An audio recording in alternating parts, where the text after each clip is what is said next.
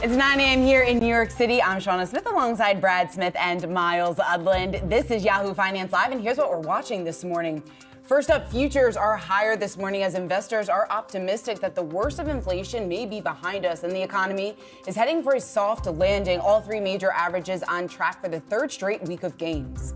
Plus, it's a bear market for oil. Robust crude volumes sending prices lower, heading for a fourth weekly loss. The decline complicating matters ahead of next week's OPEC meeting. The drop in oil, along with encouraging econ data, also pushing Treasury yields to their lowest levels in 2 months and taking pressure off equities here. And a big mover today, a stellar quarter for Gap. Shares soaring in the pre-market trading after the retailer beat on profit in same-store sales. That's enough to outshine the weak holiday outlook, and we're looking at a huge jump here ahead of the open. Let's get to our top story of the day. Navigating times of uncertainty. All three majors are on track for weekly wins, thanks to a roaring midweek rally that came as the market grew convinced that the Federal Reserve could ease back on interest rate hikes. But fresh signs of an economic slowdown continue to spook investors as retail updates and oil's losses might be signaling a soft landing is on its way. Cooler inflation and softer jobs data were taken as signs the central bank's tightening is finally squeezing the U.S. economy. All of that paired with healthy amount of Fed speak that's come over the course of this week, which we'll dive into later on during today's show, too.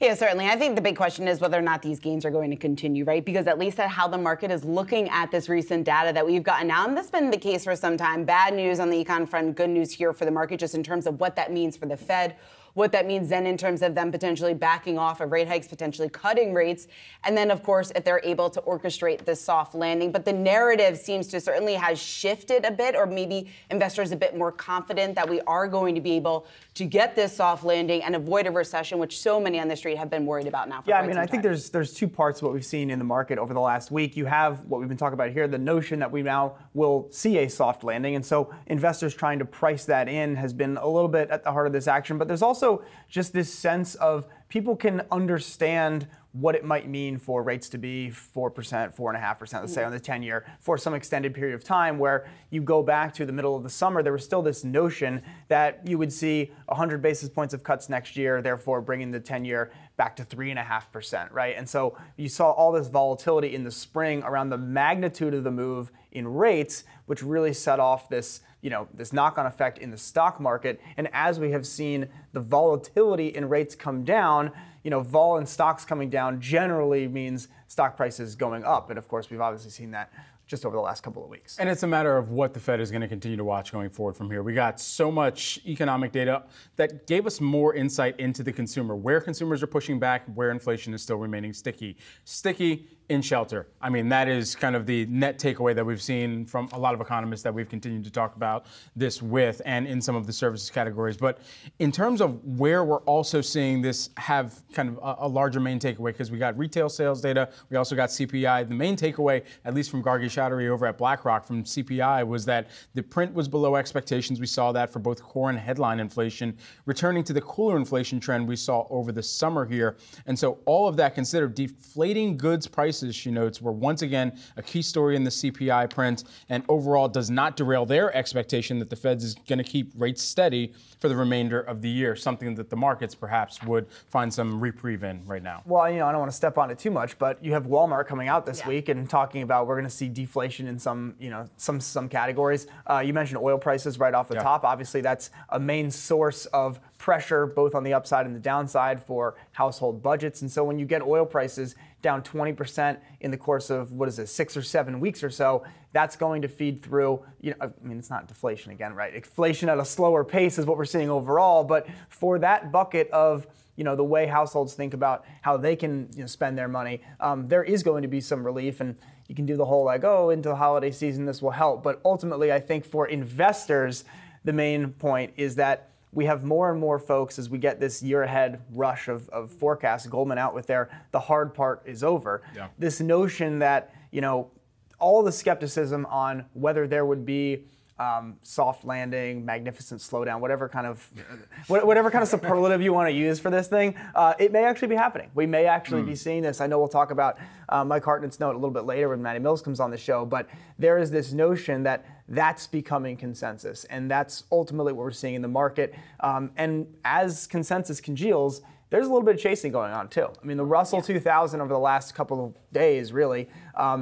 Jared Blickery last week writes a post in the morning brief about how the Russell goes back to flat over the last 3 years, undoing a big pandemic trade. Well, then of course it goes up 10% in the next few days, and that's the kind of behavior that we're seeing in markets ultimately, is this chase to people trying to figure out, like, how do I explain what happened to my investments, to my clients, my investors, in 2023? Because outside of the Magnificent Seven, it hasn't. It's been a little sketchy in there at times. Yeah, exactly. We've been talking about the FOMO rally, too, at least over the last couple of days. All right, let's talk about one of the big movers of the morning, and that is Gap. Better than expected results, proving that its cost-managing efforts are paying off, at least for now. A turnaround at Old Navy was a bright spot in the quarter for the retailer, with comp sales rising 1% from a year ago. Digging into this report, we know that this retailer has been struggling now for quite some time. They did, though, overall see that decline in same-store sales. Profit did beat. This is a very similar story to what we heard from a Target from Macy's earlier this week. Profit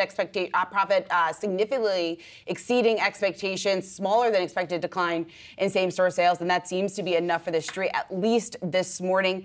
I mentioned that Old Navy growth number there, up about 1% on a year-over-year basis. They had a 19% drop in Athleta, 8% drop in Banana Republic, a 1% drop in the Gap brand. So yes, maybe this is a step in the right direction, but they certainly have a ways to go in order to attain what is their goal, obviously, of driving those sales to the upside and really reinvigorating the entire Gap story. Yeah, I think that it's been such an interesting week for the kinds of retailers that have reported results, because there is some read-through to the consumer. But ultimately, what we're seeing, the reaction in Gap stock this morning, we saw it in Macy's yesterday. We will talk about this later in the show.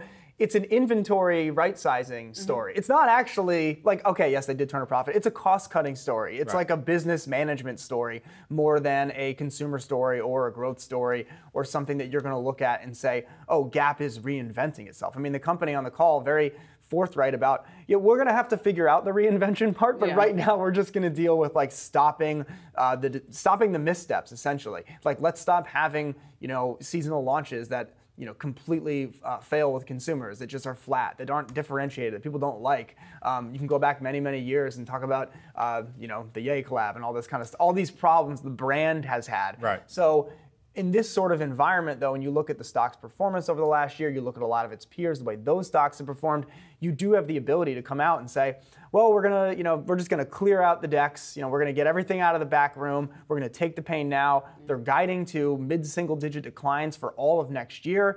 And in this environment, that's good enough for a 20% pop in the stock. I just think there's a lot of hopium in that 20% pop in the stock, because if you listen to this call, if you listen to what the executives are actually saying, it's hella uninspiring at the end of the day. The forecast that you're looking at, even as they look out into the full year and to the fourth quarter, balanced view of the holiday season.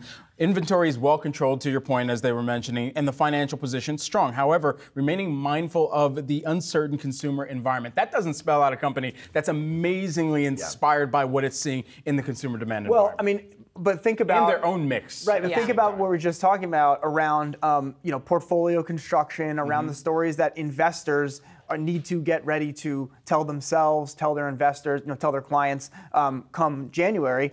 You don't want to be short Gap still. The company is saying we're going to stop the losses. We are going to, kind of figure this thing out. And the stock has gone, I mean, I don't know what the percent loss is over the last 5 years, right? But you have made a lot of money. You've been right by betting against Gap. And when you see a 20% pop on, a quarter that, to your point, Brad, fairly middling, let's call it, right? Yeah. But it is better than feared. That kind of 20% pop, to me, suggests that a lot of folks who had been betting against Gap, pressing their shorts on the way down, are saying, okay, you know what?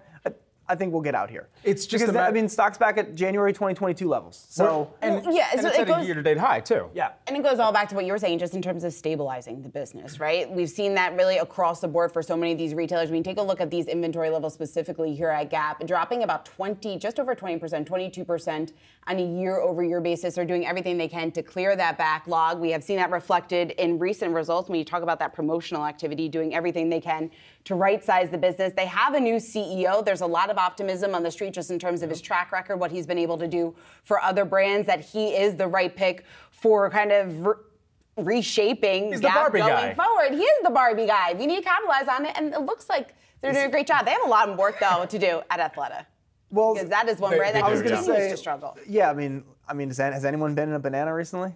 I have. No. Well, mostly on the outlet side, but I have been in some of their. Shauna knows, and I talked to her in the break too much about this, about my usual going ins and outs just to check inventory levels at stores. You are a busy guy outside of hours. Look, I got to get my steps in. I got to close all my rings, and so I got to make sure that I also, check some SKUs on the way home. So you got to share how often you go to Foot Locker on a weekly basis. At least 3 times a week. Okay. At least 3 to 4 was 3 to 4. Yeah. On a good week, it's 5. I think I know where that is. That one on Steinway?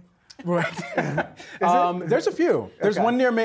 There's one near me. I go to that one twice a week, and then there's one in Soho. You have to do your due diligence. You have to go to a couple one in Union Square. Yeah. So. Shauna, we'll do the Short Hills Mall conversation later. We got to talk about Applied Materials out this morning too. Applied Materials shares are falling this morning as the company reportedly faces a criminal probe for shipments to China's top chip maker SMIC, according to Reuters. The report alleges that Applied Materials sent hundreds of millions of dollars worth of equipment to SMIC through South Korea to bypass U.S. export bans. You're taking a look at shares here pre-market for Applied Materials. They're down by about 7% here as we're continuing to keep a close eye on that going into the start of today's trading activity, just to get a look at what they've been doing over the course of this year as well. Year to date, this company is still a beneficiary of a lot of the kind of chips attention thrust forward because of the AI trade that chips in this kind of applications, the models, and then the chips being the base of that larger AI trade pillar. They've been one of those beneficiaries over the course of this year. However, it's come at the same time that there have been some more intellectual property curbs that have been put in place by different nation states to make sure that there's not a stealing or theft of some of those things. Yeah, I mean, the actual results from Applied Materials are showing you that the build out of let's say fab manufacturing capacity, certainly here in the U.S., that continues, and there's, even with an expected slowdown, given the kind of rush that we saw, late 21 through last year, and you can kind of see it in the manufacturing investment numbers. Ultimately, that's not leveling off or slowing down quite at the same pace that analysts had feared. So you see fundamentally a strong quarter, but the stock reaction and the news last night, that Reuters report, really speaks to the challenge that I think the AI trade is probably going to has had, to an extent, but likely becomes a sharpened focus into the second half of next year around the election. What happens if there's a change in the U.S. presidency around the U.S.-China relations? This week, everyone's all excited about that. I guess we're going to get new pandas back, but ultimately there is a question about what can the market be for these Western, specifically U.S.-based chip makers or companies within the chip supply chain if there is effectively no demand, or no ability to sell much of that high-end equipment, high-end technology into China. And when these stocks have had such a run, when it has been the main driver for the market overall, it's a very important question for investors to try and answer, particularly since the market action would suggest it has been answered affirmatively, meaning this is all going to be fine, this is a huge market, buy it all. There is then an embedded kind of downside risk just because any of these surprises, any of this uncertainty, is a negative. Now, Applied Materials comes out last night. They say we disclosed this last year. Pretty cagey on, the first question on the call was around this report. I mean, what's the company going to say? Like, they're not going to come out and deny it. Right. There's plenty of legal reasons why they can't say a lot. Cagey in the response, but I think ultimately the street today judging that there is some discount around what's the real TAM opportunity for their products if this kind of inquiry is but one of a series that these companies may face. Yeah, we know that Applied Materials within this report did post significant revenue here from their exposure to overseas, specifically to China. So we know that that obviously could have a real impact here down the line. In terms of what this fine could potentially look like, I was looking at the street reaction here this morning. Citi coming out saying that they don't anticipate further government restrictions, but if they assume a worst case fine similar to what we saw at Seagate, $300 million fine for shipping to Huawei. So we'll see. Obviously, it's a real concern for the street. We're looking at losses just about 7%, I believe, in the pre-market. Well, let's take a look at another mover this morning. Swedish automaker Volvo tumbling to a record low. Now, this comes after its majority shareholder, Chinese-owned Geely Holdings, sold just over 3% of its stake in the company. Geely saying that the move will improve trading liquidity for investors and allows a wider base of share and still leaves Geely with a 78% holding within Volvo. Now, this took the street by a bit of a surprise here, just given the depressed levels that Volvo has been trading at. The timing of this sale, certainly interesting, but they're doing what they can to raise some liquidity, better position Volvo, what they see at least for the future. I'm a bit surprised that this stock has not performed a little bit better, and certainly, at least over the last several months. Solid. When you talk about the fact that it's not exactly, I knew you were going to go it shouldn't be an underperformer. Why? Well, every single one of our friends from high school has a Volvo now, so that's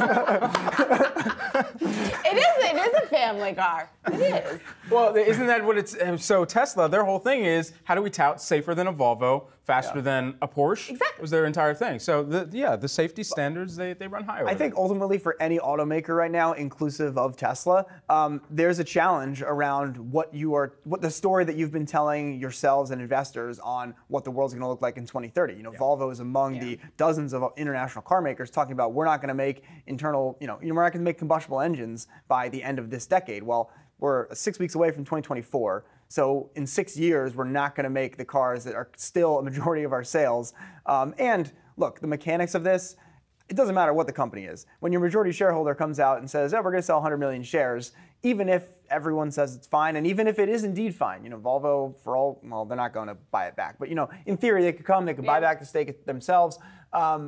It's just not the kind of thing that investors are going to be super excited about. There's a mechanical math thing around, there's more liquidity, therefore the stocks that are currently trading, the shares that are currently outstanding are thus, worth less. So then I think that also then leads to, is this a bit of an overreaction maybe on the street part? Obviously, I'm just sure given the people fact. would tell you that. Yeah, that's what I was thinking. That was my argument. But I do think though that for automakers right now, it's a very challenging time to articulate your strategy. Because the strategy that most automakers have articulated is that very simple, like, we're going to spend all this money, don't worry, in the future everyone's going to have an electric vehicle, that's the reason why we're spending all this capital now, It's going to be fine, and it's just not totally clear, and we see the signs from the GMs and the Ford on their read on the US market around the demand for their next-gen EVs.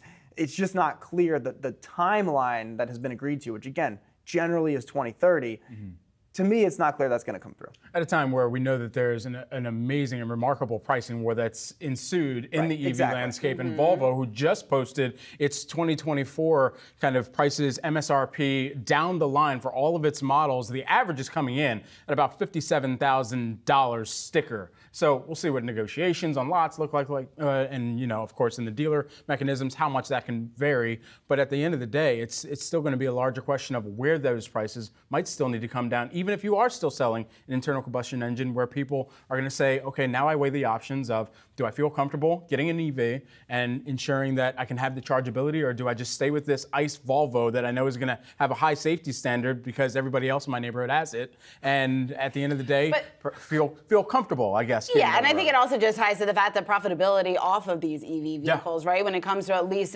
their EV SUV, the EX30, there's questions about what exactly those margins are going to look like. It's just about getting them into the ecosystem at this point. We'll see. Also, since we're talking cars, let's talk about cars soon coming to your Amazon shopping cart. Starting in 2024, auto dealers will be able to sell vehicles online in Amazon's U.S. store. Hyundai, like Sunday, it's going to be the first brand available to purchase on the site, thanks to a new strategic partnership between the vehicle brand and Amazon. There was a bit more to this partnership as well. Some kind of delivery vehicles. Maybe? Yes, deliveries on Saturdays, maybe. AWS, preferred cloud provider, yada, yada, yada. Next generation Hyundai vehicles. Even more responsive with Alexa built in as well. I mean, I already unplugged my Alexa, so I don't want it coming standard in my car. I have to get a car first. Can I be cynical? Sure. For the first time in the history I was going to say, is there anything new about what's going to come out of your mouth? I'm checking the calendar. It's mid-November. Looks like a big product launch. A lot of people looking to lock in there. We rolled out this product release in the fourth quarter. January rolls around. Time for my promotion. I'm not sure there's a lot here. I mean, I guess it's fine. You can list the cars. Sure, you could buy them. But I don't think Amazon's super serious about creating an auto marketplace. Why? Because it's a highly competitive space. There are plenty of vendors around it. The margins on those are fine, but there's been plenty of fundamental struggles around your major online kind of auto marketplaces. The rules in the U.S. around how you actually purchase a vehicle, being an auto dealer, are very onerous. They're very strict. And I'm not totally sure that for a company that has a very clear focus on getting stuff to my house in 12 hours is looking at my once every 6-year purchase, or even if it's at least once every 3-year visit to a dealer, which I obviously hate and I do not want to do. I'm not sure Amazon sees that, very infrequent touch point as something they need to put a lot of investment behind. So then I guess the question then more though too is there really a downside to this, to them getting into this business? Like, just because the sheer size of Amazon, I think you have to take the announcement seriously to some extent. We're seeing some pressure on some of these online car dealers as a result of this, even though Amazon saying that it's going to be for new cars. We're seeing some pressure on some of those used car dealerships as well. So I think the question is there a real downside to them potentially entering the car business? We know their e-commerce business, the growth there has certainly been struggling a little bit, slowing significantly. So maybe this could be a new avenue, a new way to drive some revenue. Whether or not it's really going to change or disrupt the entire industry, I think you're right with that. But it could be just. But I think Brad's call out on the Alexa integration and then you being like, I don't use my Alexa anymore, that's exactly it. Yeah. Amazon's big enough to experiment with anything. Yeah. Sure, they'll take a peek. They'll see what happens with the car market. Right. But there's a whole team, several teams over there are all celebrating. We got this product out into market. But it doesn't really matter long term for like fundamental Amazon. It does matter, for Cars.com. It does matter for Carvana, these other players, if Amazon becomes a major player. Right. But there's not. Like it does for Amazon's fundamental long-term success, it could go either way, so they might drop in a year. This is the guy who's probably going to order his next car from Amazon. Absolutely not ordering a car from Amazon. I mean, I got to go to Salerno Dwayne. It's terrible. But it's such a low-lift effort on both of the fronts here that both companies essentially win on this. For Amazon, you just get more traffic. People who initiate a search, even if they don't have intent to purchase on the site, you can now serve them a ton of other products to say, hey, if you didn't feel like buying this car, make sure that you get your oil shipped directly to your house from an Amazon vendor, or make sure you get that part that gets the fuzzy part on the steering wheel. So all the, everybody wants changes his own oil. He's got fuzzy steering wheels. Look, man, I still got an MTA pass, so I don't have a steering wheel. No. I always judge those. Okay. What? Wait, did you have one? No. Okay. No. Right. So 90s. It's one of one, actually. It's like having the dice? air freshener. Air freshener. Oh, well, you got to have that. I mean, goodness gracious. If you don't see the tree in the car, get out. All right, well, let's talk a little oil here. Oil heading for its fourth weekly loss. Increasing supply and softening oil barrel prices are some of the reasons for the drop. At the last OPEC meeting, the organization pledged to keep output curbs in place for the remainder of the year. All eyes are on the members and non-members meet next week. More on what we may expect out of the oil market. We've got Yahoo Finance reporter Jared Blickery standing by. Hey, Jared. Hey there. A couple of things in the oil market to mention.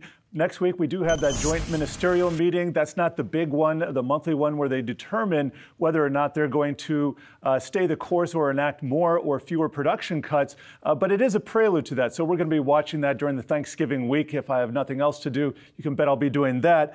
But there's also a Goldman Sachs report out, and it's pretty lengthy, and it's getting a lot of attention in the market. They are forecasting prices for Brent $80 to $100. They think OPEC Plus has the juice, the power over the supply and demand, or at least supply in the market to affect that. Here we're looking at WTI crude futures. I was just talking about Brent the other way. I'll get to that in a second. But this is what they've done since midnight, up almost 2%. But for the week, if we take a look at the 5-day total, you can see down 5%. And let me just give you a year-to-date total. You can see after this spike here, and this related to the Israeli-Gaza incursion there, we fell off quite a bit. And I like to put this chart up as well. Here's a 3-year chart that shows the Russian invasion of Ukraine. That was a much more significant supply shock for the market to digest. But since we're also talking Brent, and that's what the global benchmark really is, let's take a look at that. It's actually at 78.91, about $4 higher than WTI. And let me just give you some of the predictions for Goldman Sachs for the next year. Now, already for the current year, 2.5 million barrels per day, that has been the growth in consumption, and that is on the demand side. That's greater than what was expected at the beginning of the year. But that 2.5 is about to shrink to a 1.5 over the next year, and that will put the market more in balance. So we've seen more selling than buying recently, and that has to do with the depressed prices.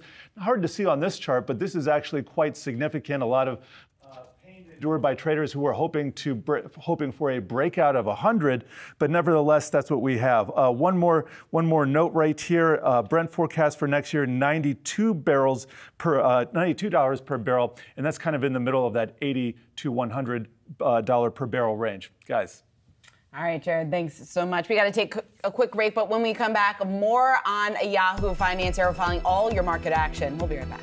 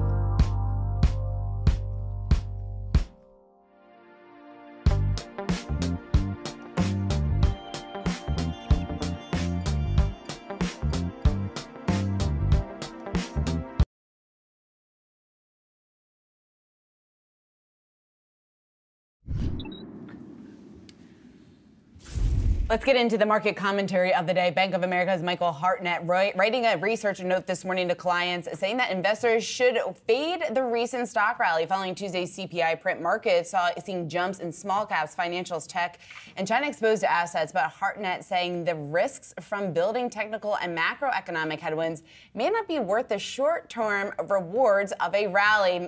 Madison Mills is here to break it all down. Maddie, break down everything I just said and put it in layman's terms for everyone in terms of what Michael Hartnett believes happened, I blacked out. And the risk-on rally that we've seen. That was great. You grabbed a lot of my first talking points here, Shauna, so that was perfect. I'm going to go with what we were talking about, pulling out one word here from Hartnett, the epic risk rally of the past week that we saw, of course, due to those easing financial conditions. We saw bond yields dropping from 5 to 4%, dropping even more as we head into the end of the week, contributing to that rally here. We also saw this with that jump in small caps I've been talking about all week, and shares of even U.S. regional banks and China stocks as well going up. Hartnett describing that as a shift from caution to year-end greed. So a little bit of selling off there that we're seeing towards the end of the week. But his broader point is that, like you said, Shauna, we're going to have to do some fading above that 4,500 level and kind of breaking from some of the other bears on the street. Morgan Stanley's Michael Wilson and Goldman Sachs also holding a little bit more of an optimistic view here on the equity market, predicting that S&P 500 levels are going to be at 4,500 and even 4,700 by the end of 2024, respectively. But Hartnett finding a little bit more bearish sentiment, even on the oil market, too, that Jared was talking about earlier. What about the fund manager survey? What was revealed there? Yeah, so the fund managers having a little bit more of an optimistic view. They're bullish on bonds, overweight position. The outlook for a soft landing is at 67%. The outlook outlook for lower inflation's at 82%. So I love to hear that. I love thinking about my cost of items going down. The rest of us, yeah. But as Miles pointed out to me before the show, the real takeaway, the real tea here is that Hartnett said... responded to a Slack. I'm giving you a shout out. I'm giving you credit. Thank you. Live on air, Miles. Take it. Take the win.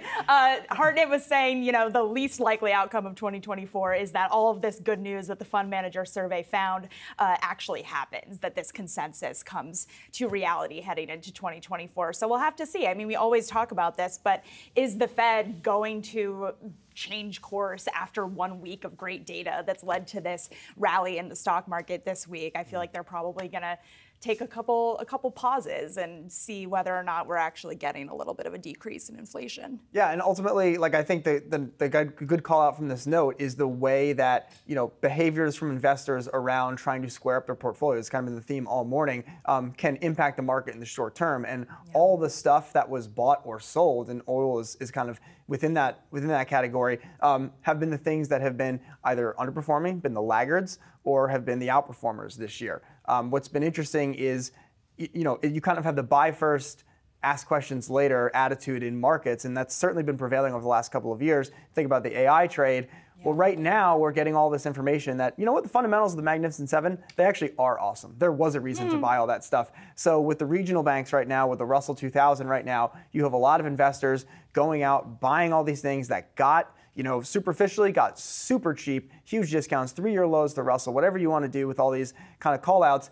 And then everyone can, you know, sit around at Thanksgiving and say, like, is this actually cheap? Should we actually be owning this? Or is it just going to go up a couple percent by the end of the year? And I think Hartnett really calling out that risk that people say, yeah, I didn't really mean to buy small caps. They just went up a lot. And I'm going to go back to selling them because you look at the chart and it's not the most constructive thing you've ever seen in the world. Yeah.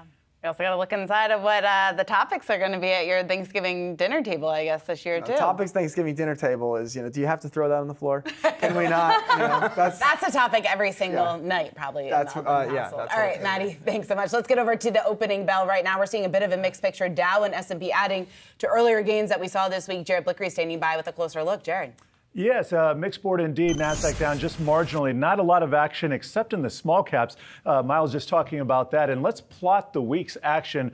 We had a huge day a couple days ago. One of the biggest, most bullish days we've seen in some time. Here's a 4-day look. Let's see if we can pump that up to a 5-day. There we go. Still maintaining gains of 5%. Gave back a couple after that big pop on Tuesday. That's probably going to be the leader here. Nasdaq up 2%, and let's check out the S&P 500. That is up 2% as well, just maintaining those gains this week at the upper end of its range, which is pretty bullish, just looking in the very short term. Now, let's take a look at the sector action. Energy, I was just talking about crude oil and the expectations for next year, but energy up 1%. That's followed by industrials, real estate, materials, consumer discretionary, and financials, and utilities all outperforming to the downside. Communication services, staples, tech, and healthcare. So the mega caps taking a little bit of a backseat, but not for the whole week. Let's check out some of the leaders. Real estate, materials, consumer discretionary, utilities, interesting mix at the top. But I'll tell you what, this rally started 15 days ago, so I'm going to give you that look right here. Tech, the #1 stock, and I think since we're in the green today, that's probably another record high. Just incredible what's happened in the price action. Doesn't look like we have that intraday record high just yet, but here's a 5-year look, and I just want to show you, this is a giant cup and a flag there, not quite a handle, or maybe this is a handle. Nevertheless, we have broken to the upside. That is hugely bullish because when you have a pattern that has lasted 2 years, well, you might get 2 years worth of upside just on a measured move basis, looking for probably this distance. You take this down to 120, add it to there, and that is your target. Just a little interesting introspection into the trading world there, hopefully. This is what's happened in the world over the last 15 days in our leaders. Only a small oil ETF is down 5%, but look, innovation, ARK is up 24%, home builders up 17%, regional banks, remember those guys? Those are up 16%, so kind of like an everything rally that we've seen. And I'm going to just dial this back down. This is a Nasdaq 100 to what's happened this week. You can see Amazon taking a little bit of a dip there, but Tesla up 7%, Apple up another 2%. Things just looking pretty bullish on most time frames. Not so much the intraday just yet. We'll have to see how the day closes and the week closes, but looking at a little red here, Microsoft, Alphabet, each down 0.8%. Tesla down 2%, guys. Offsetting some of the earlier gains that we've seen this week. All right, Jared, thank you. Let's talk about one of the big movers of the day. It certainly has been a huge week for retail earnings. Well, Gap shares today soaring up just about 22% at the open after the company beat on profit, but it's still forecasting a weaker consumer for the holiday season. Based on what we've seen so far, consumer spending is just a bit soft, and maybe a bit softer than we had anticipated, and is expected to stay that way. So let's talk about what it means for Gap, some of its rivals out there. We want to bring in Corey Tarlow. He's Jefferies analyst. Corey, it's great to see you here. So starting with Gap and what we heard last night, we're seeing shares pop in early action this morning. It was a beat in terms of what we saw on profit. The sales decline was less than expected, yet guidance was a bit muted. Do you think the reaction, I guess, that we're seeing, the hype that we're seeing at the open is warranted? Well, I think it's a function of positioning. So I think largely many people, many investors have been very long consumer defensive names like Walmart, and have been a little bit more negative on those that skew a little bit more discretionary and where there's been inherent underperformance. And so far, what we've seen in Gap, at least as of the last quarter, was a massive turnaround at the Old Navy business. And I think that is probably the most important thing to key in on, because Old Navy represents over 50% of sales and profits for the business, we think. And it really, I think, drives the bus, so to speak, for the overall sales and profit trajectory of the enterprise. And to see after a number of quarters of same-store sales declines, to see that inflection positively is, I think, welcome news. Yeah, about 55% of the sales for the most recent quarter, Old Navy representing for Gap. So as Marshawn Lynch would say, putting the team on its back. At the end of the day here, Corey, when you think about the fact that we're seeing Gap shares hit year-to-date high, a 52-week high as well, should investors be chasing Gap at this level? There is some inherent risk in that because, well, there are several other banners that are also underperforming at the moment, like Athleta, which is down very significantly, double digits versus the prior year, and Banana Republic, which is also continuing to underperform as well. So overall, you're seeing, I think, some areas zig, other areas zag. And so we view the risk reward, I think, as a little more balanced at present levels. Corey, I want to ask a little bit about the quarter from Walmart. You mentioned, the positioning impact that, has been felt on all these individual stocks. But you look at the major retailers this week, it's one of the only ones calling out major year-over-year sales increases. How did you think about the quarter, the reaction we saw yesterday, and, just where you see, that company going in the year ahead, given the kind of consumer call-outs that they had on the call yesterday? I'm very encouraged by largely what I've heard from Walmart recently. It's very rare that a company beats on sales, beats on earnings, raises the full year earnings outlook, and trades down the magnitude that Walmart did yesterday. So to me, as I think about the prospects for this business ahead, a potentially softer economy, the benefits that Walmart could realize from consumers trading down into Walmart to drive traffic growth, all should, I think, drive better sales and profit ahead and get me really excited about owning Walmart over the next 12 to 24 months. So, Corey, with that in mind, then, where does that leave Target? There was lots of, excitement around the profit beat that we saw. Sales, though, still just a bit disappointing. When you take all that into account and look ahead to 2024, how do you see Target stacking up against its biggest rival, Walmart? I think what's most interesting here is that the question that we were getting into the quarter was very simple. Amid declining comp sales, can Target still drive a mid-single-digit operating margin? And what we saw both this quarter and last quarter is that the answer is yes. Because I think for many investors, the concern was amid declining sales, would profitability be sustainable? And what we've seen is that the profits have been sustainable. They've been sustainable in spite of higher shrink, unlocked by inventory management, more favorable freight, and then higher levels of sales and traffic versus pre-COVID levels. So I think the CFO cited on the earnings call that traffic, interestingly enough, versus I believe 19 levels through the first 3 quarters of this year is up over 20%, which is quite impressive, and I think speaks to the sustainability of the business overall. All right, this many retail companies reporting in 1 week. Corey, I imagine this has been like a face in front of fire hose type of period for you. So we're going to send over an espresso shot, help you make it through Friday. We appreciate it. Appreciate it. Thank you so much. Thanks. Corey Tarlow, Jefferies analyst, joining us here this morning. It has been a big week for retail earnings, and some good, some not so good. Well, how should we or would we rank them? And let's be clear here. There are some defining characteristics about how companies have been performing over the course of this week, and we can choose to kind of evaluate based on a few things, whether that's the management commentary, whether that's them actually beating on what the street expected and the guidance going forward from here. And, you know, whether consumers are still going to flock into these stores and what the foot traffic looks like. We've got 4 key ones that we're going to toss up on the screen. We've got like a little Yahoo Finance bracketology, if you will. Before we do you did this. Yes. So, no, I'm saying, so, this is Brad's view. It's Brad's view, and then, we're going to weigh in. Shauna and I will be like, oh, we agree or disagree. Okay. All right, fine. Well, let me make full disclosure, Brad and I consulted a a little bit on this. Yes. But go ahead. This is a different plan than I heard. It was Smith & Smith, LLC. I was going to say, should I change my name for the show? So let's toss it up on the screen. Invited back. Yeah.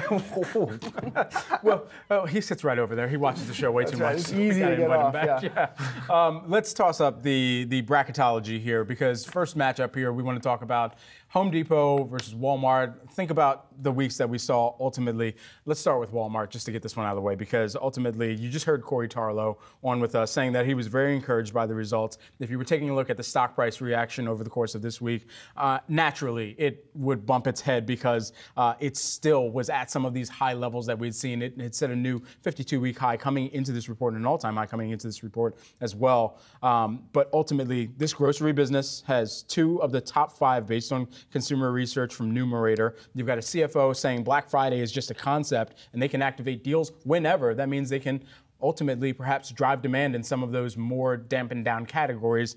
And ultimately, the quarter was still, fourth quarter in general was about 20% larger for them too. So you think about the outlook and what they're able to generate in that type of demand profile going into a heavy promotional environment, as we will be. I mean, we just heard it, from Corey Tarlow over at Jefferies. Yeah. This is one of the only companies it is the only company within this group of 4 that we're talking about here that reported year-over-year sales growth. Yeah. And even though it was a disappointing quarter relative to some of those expectations, I think, as Corey mentioned, positioning where, this stock had been slightly outperforming the S&P 500, whereas the other 3 within this group were major laggards. Forget about Target, down almost 30% coming into this report year to date.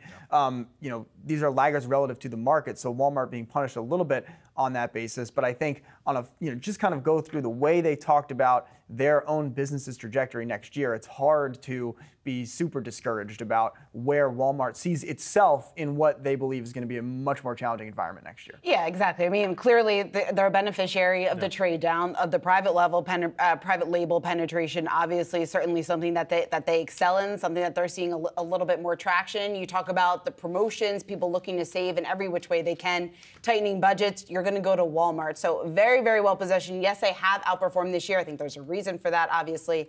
Bit of a sell-off here. I think that they are much better positioned. Well, in this Home Depot. Well, yeah, I think so too. And in this bracket, it's Walmart versus Home Depot. It's Walmart right versus Home Depot. That's what we've got on the one side, the east or the west coast of the semifinals, if you will. It's really just semifinals, finals, and then we pick a winner here. So Walmart advances there. Home Depot, just to give them a little bit of a nod here in this conversation too. They ultimately said the trend is not good right now. The year of moderation is what they talked about on the earnings call, which is never something that you want to continue to hear at a time where they're already seeing sales slippage as well here. So let's get to the East Coast side of this power ranking. Not a lot of suspense here. Huge suspense. So we revealed it. Target's probably going to win here. There's a good chance because we already made the graphic. But they were going up against Macy's here.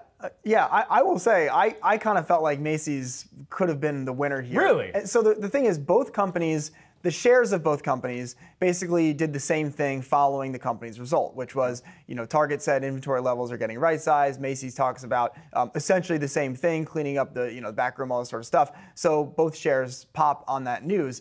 But to me, Target continues to, again, the stock had been down 30% year to date, it continues to be a story that is moving more about what is happening at Target specifically versus how is Target responding to the environment. I mean, this is like, a number one thing that I feel like is a Sazi take at this point in time, which is like, there's a management story here that's well beyond how the company is positioning itself within the broader context. And you could say, well, they're more levered to discretionary items in the store. They should have more grocery, right. Where Walmart has an overweight there, and that's why you have the returns profile in the stock. But this was the 2019 Yahoo Finance Company of the Year, and it's been quite a journey over the last 4 years. They're the leader, or they were the first company to come out and talk about retail theft. There's just been a lot of challenges at Target, and I know the stock had a nice reaction on Wednesday, but it doesn't feel like this is a story that necessarily has gotten itself sorted out because of 1 quarter of some inventory discipline. You never want to be the leader in shrink, we should probably notice. Yeah, it's like shrink's the thing, and actually it was a little bit less of a thing, honestly, this quarter, which was interesting to talk about. But they were on the leading edge of that, as far as I'm concerned, and maybe someone would view another retailer as part of that. But to me, Target was the defining part of that's why everyone's talking about shrink. Yeah, in terms of quantifying it and exactly what it means for their business. I also think that there's reason to be optimistic about Macy's going forward. They have a new CEO that's going to be taking over in the new year. They were able to get a better handle on their inventory levels. You can make that same argument for Target as well. Same-store sales declined less than expected, very similar to some of the trends that we also see play out at Target. But when it comes to that profit beat, when it comes to the fact that they did have better margin performance, it could set Macy's up for potentially gains here heading into the new year. They just have to weather through what could be a challenging couple of months, not only for Macy's, but really across, obviously, the broader retail landscape. All right, well, Macy's loses this matchup. However, they will still get their parade on Thanksgiving. Ultimately here, let's get to the finals just very briefly. We've got Target matched up versus Walmart.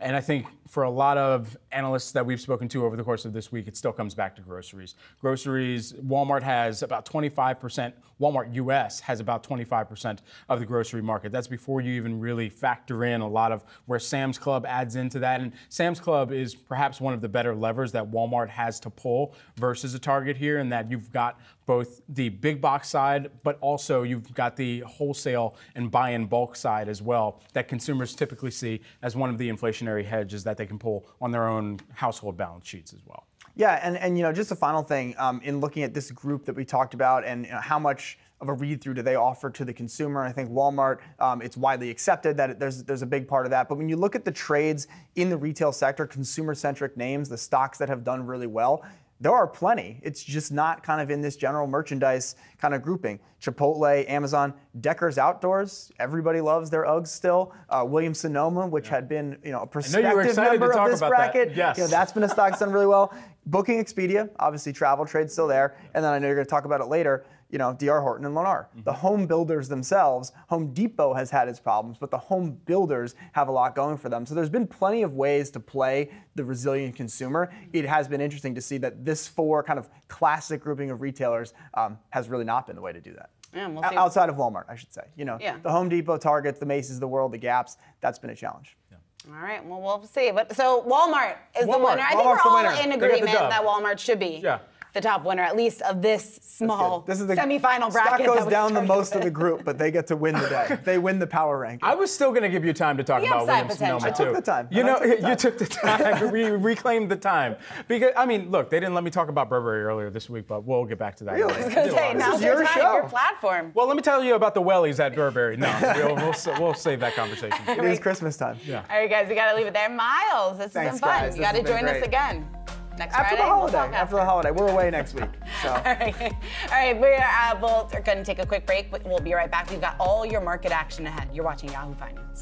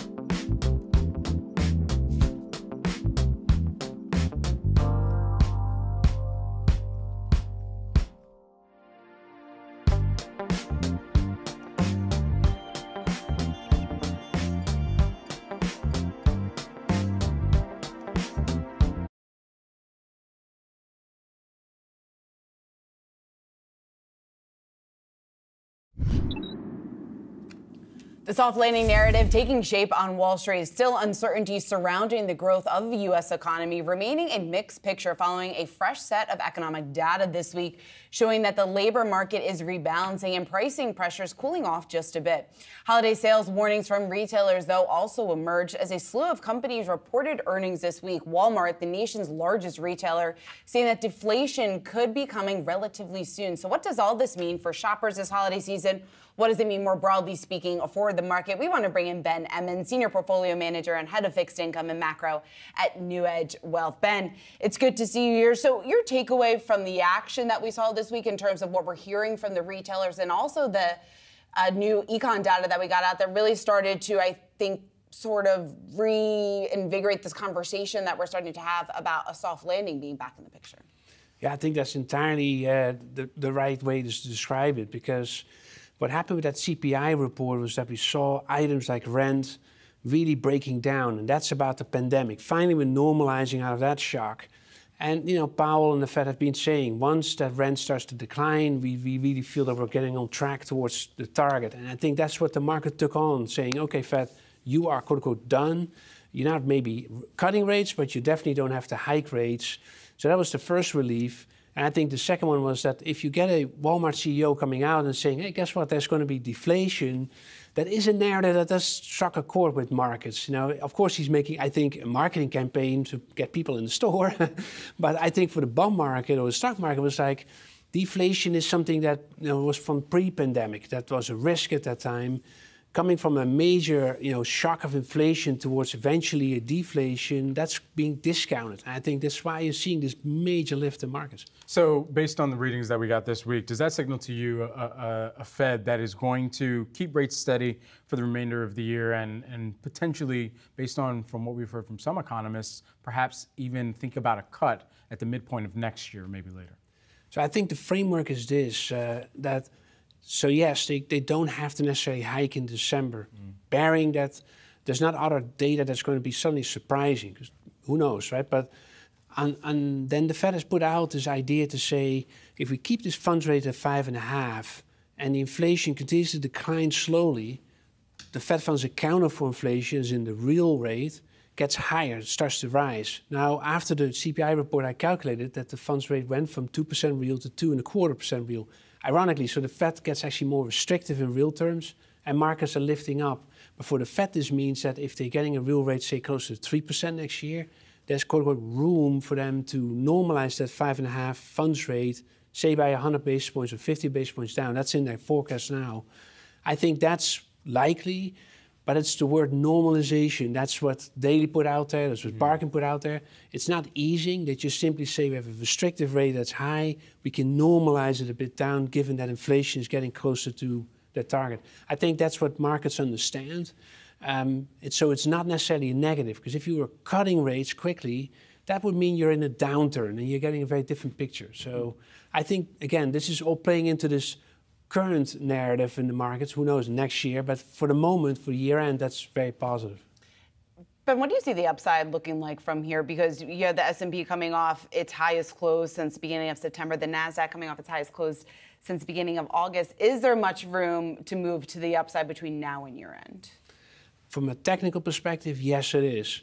Because there's this positioning out there that I think some of the other guests earlier spoke about too. In stocks and bonds, there's still a fair bit of short positioning. And that pent-up covering of shorts, so to speak, is really substantial. It can be the hundreds of billions of dollars. And it is all about sentiment, really. So if you're getting technical levels triggered, say on the 10-year we're breaking below the 4.25, and on the S&P we're breaking above 4,600, sort of that sort of ideas, you're getting suddenly this rush, and you get momentum players come in the market. So these are like hedge funds or these commodity trading advisors, CTAs, they call them. And I think that's all setting up for this year-end quote-unquote rally. Again, things could change. We could have other negative news come in. But technically speaking, it looks like that setup. Is a continuing resolution that we'll have to once again consider in January and then again in February, is that part of kind of the negative considerations that are still on the table out there for the markets?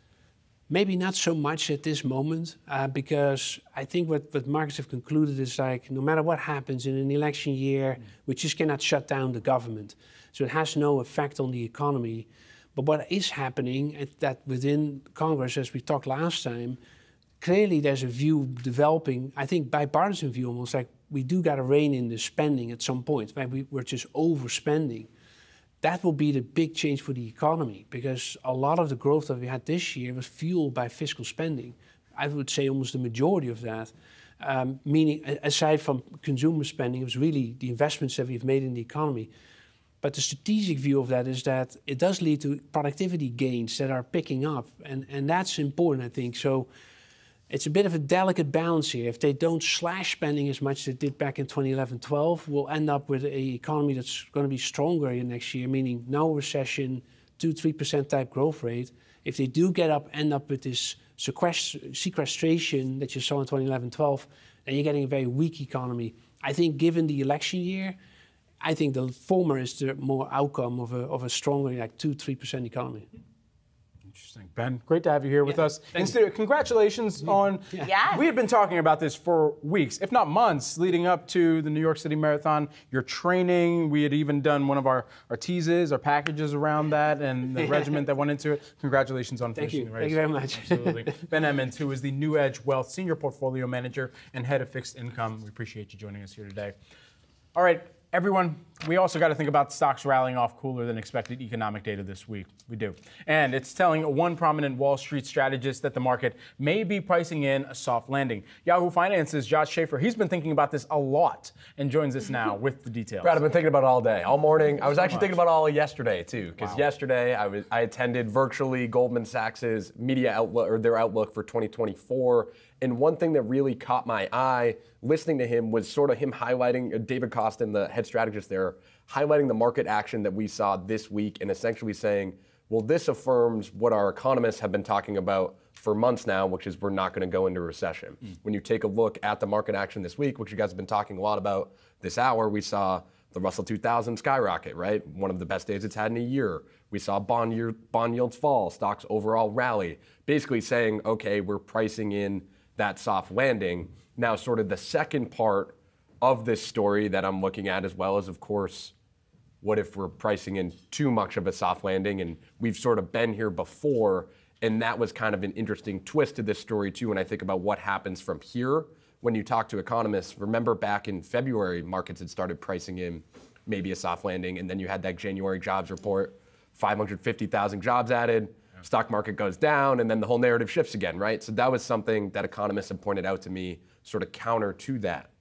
What do you think about it? And Josh, you've been parsing through these notes. We certainly have gotten a lot of 2024 look-aheads this week in terms of what some of the other larger banks are expecting here going forward. How do you see Goldman's outlook, the fact that they see a very low risk of recession, stacking up to some of the other bigger players out there? Because there is a bit of a divide. There is a bit of a divide because Goldman sees the economic outlook being good, but they don't see that much of an upside in the S&P 500 when you really think about the call here. The call is 4,700. That's about 5%. It's less than 5% now. It's 5% when they wrote the note, but we've had this rally. And so their call is basically, we think the good news is priced into the market. And we're at a point where earnings are pretty much at a fair value, and we think things are going to be basically steady until the second half of the year. And that's the difference between Goldman's call and, say, a Morgan Stanley call, is Goldman thinks that those rate cuts come at the end of the year because they don't see the economy going into recession. They see the economy doing well. And so they don't think the market really moves because the market wants certainty and the market's not going to move until we know what the Fed does. They don't think the market moves until the end of the year, which I don't think is necessarily consensus or the same thing we're hearing from all of these folks. It all comes down to those rate cuts, really. Yeah, absolutely. They do. All right, Josh Schaefer, thanks for stopping by.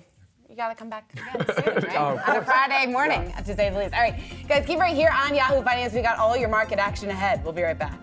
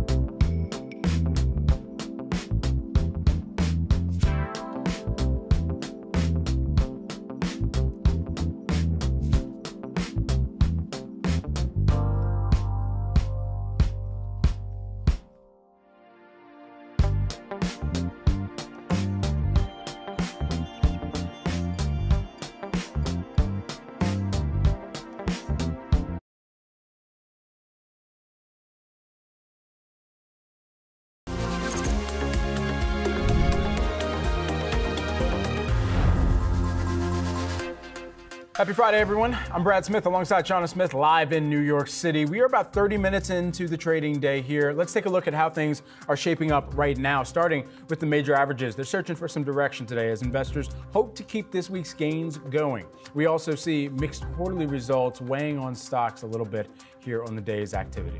All right, let's take a look at some of those individual movers. First up, big box retailer BJ's reporting a surprise drop in its third quarter same-store sales and also cut its full-year sales outlook. They cited, quote, shifts in consumer behavior driven by macro headwinds. We're looking at losses of just about 3.5%. Still, though, the retailer is saying that it is seeing an acceleration in membership growth and traffic. All right, also tracking batteries. They seem to be running low for ChargePoint here. The electric vehicle charging equipment maker announced weak preliminary third quarter results as well as surprise changes in its C-suite. The company saw revenue fall short of expectations, citing pressure in its core North American and European markets. They also named former Chief Operating Officer Rick Wilmer as its new CEO, as Pasquale Romano will step down from the role and into an advisor position. They also replaced their CFO without much explanation, but said that they are looking for a permanent person for the role. ChargePoint has received several analyst downgrades on this news. We're going to cover that just a little bit more later on. And Zoom seeing some relief after Citi upgraded the stock to neutral after keeping it at a sell rating for almost a year and a half. Now, Citi seeing a better balance between risks and potential rewards and also sees more usage, that usage becoming a bit more stable. But Citi, though, still remains a bit cautious as Zoom faces competition from Microsoft Teams as well as high exposure to small and medium-sized businesses, which we know have a greater probability of discounting their accounts, discontinuing their accounts. All right, well, new residential construction data is out now with a surprise rise in starts and permits. Danny Romero joining us now with the numbers. Danny. I think it's important to understand, Shauna, that permits lead starts, and starts lead completions, and completions lead sales. And the biggest takeaway in this report was there was a slight bump in multifamily permits. So really showing the renaissance in supply from the pandemic until now. There was a little bit of a slight drop in multifamily starts. Builders really respond to higher prices. And given the fact that asking rent has flattened, vacancies are rising, there has been some pullback when it comes to some of the projects for next year. And if we move over to single family, both permits and starts gained some momentum, but only slightly. And that really points out that builders are pretty much finishing up their projects. There's still a lot of projects under construction right now. Yes, builders are ramping up housing starts, but if we take a look at the smaller home builders, they're ramping up on a somewhat slower pace. The National Association of Home Builders says that they're forecasting a 5% increase in single-family home starts. That really does signal some sign of cautionary momentum there. Now, UBS, I thought this was really interesting too. They are upping their forecast for housing starts for single-family. They point out that the large public home builders really have some leverage and some skin in the game right now. The fact that there is such low supply on the existing home sales side. It will be another story, though, for apartments. There is pullback from developers. The fact that there has been so much supply that has been onto the market. So they really do signal that the market still needs to digest some of that supply. All right, Danny, we're going to continue to track some of these stocks closely annexed with this data that's come out this morning. Thanks so much for breaking that down. Yahoo Finance's own Danny Romero. What we heard from home builders on Thursday, their sentiment declined for the fourth month in a row, but they showed some optimism for improved conditions in the coming months, saying they expect a 5% increase for single-family starts in 2024 amid improving inflation data and the Fed holding rates here. Now, of course, a few things to continue to break down. And as I was mentioning, I'm continuing to track some of the home builder stocks out this morning.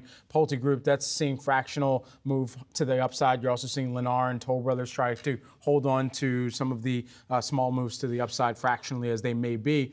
Ultimately here, it's what price the consumer, the home buyers, the purchasers out there are comfortable with entering into a contract. And I think it's also important to note that even as we're listening into some of these earnings calls, important to pay attention to where you're actually seeing some of those contracts broken, even if there was a potential kind of purchase that was brought on and into the backlogs for some of these home builders, Toll Brothers, Lennar, KB Homes, the list goes on. But at the end of the day, that signals how much more different the actual financing environment is for many of these home purchases right now. Yeah, clearly there's a lot of demand for housing starts, new homes to be built, because if you're out there, if you're looking for a home, if you're looking for a single family, multifamily, there simply are not a lot of options out there on the market right now. So there clearly is, on the demand side, a need. Whether or not that's going to meet that demand, obviously there remains a wide gap, right? You just brought up a great point in terms of the lending environment right now costing home builders a bit more. That's keeping them,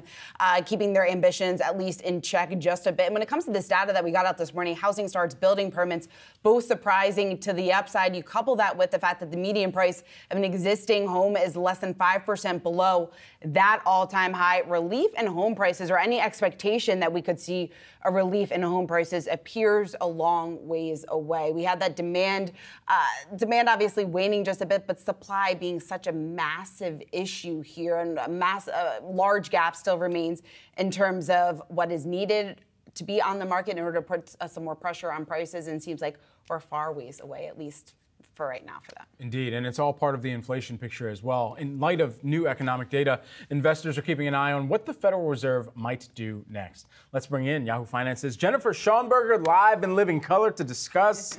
Jennifer, we haven't heard from too many Fed officials since the latest inflation number showed further progress, but this morning, two officials notably are speaking out. What do they say? Hey guys, good morning. It's so nice to be with you in studio here in New York in the new digs. Yeah, so as you mentioned, we're finally hearing from some officials this morning.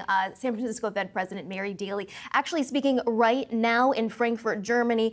She's warning that the Fed needs to move slowly to avoid a policy mistake. She's saying, quote, the perils of deciding too quickly are real. Declaring certainty too early is not just a missed forecast, it's a policy mistake. So the Doves are probably going to take this to say that, hey, the Fed should probably be done at this point. However, knowing President Daly, she's probably saying, hey, we really need to keep our options open, but continue moving slowly, which is really what we heard from Fed Chair Powell just last week. Now, we also heard from Boston Fed President Susan Collins. She's giving more of an academic speech as it relates to the job market, though she says that measuring the job market with the official aggregate unemployment rate may not actually be accurate if there are changes in the labor force participation rate. Now, she says if more people are joining the labor force when the job market is tight because they're trying to meet higher demand for workers, then that may not actually put upward pressure on inflation and cause the Fed to raise rates higher. So maybe taking from that, even though it's theoretical, that the Fed doesn't need to do more here, I don't know. Jen, how tough do you think this is, just towing that line, right? They want to sound positive. They want to reaffirm the fact that they do not think the economy is going to fall into recession, but they also are trying to not be too hawkish and spook the markets just a bit. From your interpretation, has the rhetoric at all significantly changed from what we've been hearing from policy officials more recent, or I guess over the last 2 or 3 months? So I think they are really trying to toe that line, like you said. It's a very cautious walk here. Wall Street is really looking for them to say, hey, we've reached the peak. But Fed Chair Powell and many of these officials are trying to keep their options open, right? They have not taken rate hikes off the table, even though the markets are now pricing in rate cuts as soon as May. I think, though, that they're going to be here higher for longer. So I think that the thought that they're going to begin cutting in May may be a bit of a misnomer, because yes, you're seeing progress on the inflation front. You got that great CPI number last week coming after the PCE number, but you also still have a strong job market, and you still have a ways to go to get back to the 2% inflation number. Yes, the Fed's going to have to cut before they actually get to 2%. Otherwise, they will make a policy mistake, but we're not there yet. Is there the belief that higher for longer can also equal soft landing as well? I think it's possible if the job market remains strong. And to Colin's point, we don't see more inflationary pressures and people keep spending. But I think the key ingredient there is going to be productivity. And that's what Austin Goolsbee spoke to earlier this week. And that's what many economists have been telling me, that the only way to really describe an economy that remains strong, a job market that remains strong with inflation coming down, is productivity, which we really haven't seen come up in years. So that that would be very welcome. At the same time, of course, you've got supply chain issues that are now finally being rebalanced. That's been part of this as well. Just lather my OS with some AI, and we'll have plenty of productivity here on set. All right, Jen, it's great to have you in studio. Thanks so much for coming up. Great to be with you. All right, well, consumers appearing to be taking their foot off the discretionary gas pedal as they are focused more on buying essentials. But what does that mean for this holiday season? Well, according to travel booking site Hopper, this year is expected to be the busiest holiday travel season in at least 4 years, with the average domestic round-trip airfare around Thanksgiving costing consumers about $268. That's off about 10% from what consumers were paying last year. So let's bring in Hopper lead economist Haley Berg to discuss that and more. Haley, so when you see a drop in airfare prices, you obviously would think demand is going to rise, but it's a tough environment right now. Many consumers are pulling back on some of those discretionary purchases. How do you see that affecting holiday travel? We're still expecting a very busy holiday season. If anything, the prices we're seeing now, not just for Thanksgiving, but also Christmas, are a good sign for consumers in terms of their ability to fit in those trips home for the holidays. We're still seeing strong demand, expecting about 15% more passengers to be flying over Thanksgiving, very similar number for Christmas. So hopefully the price relief we're seeing will enable travelers to get in those holiday trips with a little bit of money to spare compared to last year where prices were incredibly high coming off of a very expensive summer travel. Is it price relief over the same kind of travel days? And I asked that specifically kind of looking at if you were traveling, say, the day before or 2 days before Thanksgiving, that might be more expensive than traveling the Sunday before Thanksgiving. And perhaps some consumers out there might be playing with the toggles a little bit more here to try and figure out what the best days to travel are. Have you seen any massive shift in what that time span is looking like? We've definitely seen a shift in those most popular dates to travel. It's small, but it's there. And it's not just driven by price sensitivity, but definitely some incremental flexibility travelers have now in a more remote work focused workplace. So though Tuesday and Wednesday next week and Sunday will be the busiest days to travel to and from Thanksgiving, we're also seeing a high volume of travelers departing today, tomorrow, Sunday and Monday for Thanksgiving. And we expect to see the same at Christmas. So increased flexibility definitely is one of the drivers of why people are traveling on some of these alternate dates. But price is another driver. We recommend at Hopper travelers to fly on those lower demand dates to get the lowest prices. You can save about 20 to 40% off your airfare if you go on one of those low demand dates. So it's a great way to optimize your budget. Haley, in terms of where people are booking, where they're heading this holiday season, how's that compare to some of the trends that you saw last year? Thanksgiving is a very domestic focused holiday. So we're seeing big cities, New York, Orlando, Los Angeles. Those are most popular. We're also seeing Caribbean, those more regional, short international flights are popular. But on the whole, the biggest shift from last year to this year is more of a focus on international travel. It's more accessible this year. Prices have come down considerably from last year, especially for those warm weather destinations. So we'll definitely be seeing more passengers grabbing their passports this Thanksgiving season. I mean, look, I have some family that's from the Caribbean. We might need to move Thanksgiving celebrations there in the future. It sounds like that's a poppin' destination, party in the Caribbean. Anyway, as we continue to think about what this spells out going into next year, some of these year-over-year comps are going to be particularly interesting to figure out if we see kind of normalization in prices, because if we're kind of looking back to the CPI data even that came out this week, there was some moderation lower in the airfare prices. Do we expect that to continue? We do. Right now, domestic prices have reached what we're considering a normal level coming out of the pandemic, and we expect them to stay that way into 2024. The biggest shift we hope to see next year is on those international routes. Think Europe and Asia, top two regions for American travelers. Prices have seen relief, but we need to see more. A lot of that relief will come from higher supply, especially on the trans-Pacific routes. Airlines are still rebuilding there. But really, we expect domestic prices to stay low for consumers and hope to see more relief on the international fares. Haley, what does the timing look like in terms of some of that relief that you're hoping to see for international routes? Good news is we're already seeing it. Take European flights, for example, down to about $700 or $800 round trip now compared to over $1,400 this summer. We expect that to continue into next year. The linchpin for Asia is going to be adding back capacity, airlines adding more flights. Right now, that's the biggest driver of high prices. That's compounded a bit by higher jet fuel prices. But on the whole, we need to see more capacity added back on those routes, especially into China, in order to see prices come down. Right now, airfare to Tokyo, for example, over $1,400. Typically, we would see that closer to about $1,000. So we're looking for pretty major price relief, but I would estimate that we'll see that by the end of 2024 if that capacity can come back. Just lastly, while we have you here, I mean, this is without a massive resurgence in corporate travel. If we do see just a jolt of corporate travel re-enter into the equation, how much could that actually not or kind of keep some of these airline prices from actually moderating lower, as we've been talking about for much of this conversation, knowing that if corporate travel just has to get there, then they're just going to pay what they need to? Absolutely. We've seen a slow resurgence of corporate travel since mid to late 2021. And it's really been a story of slow and steady compared to leisure travel, which came back with a vengeance at the beginning of last year.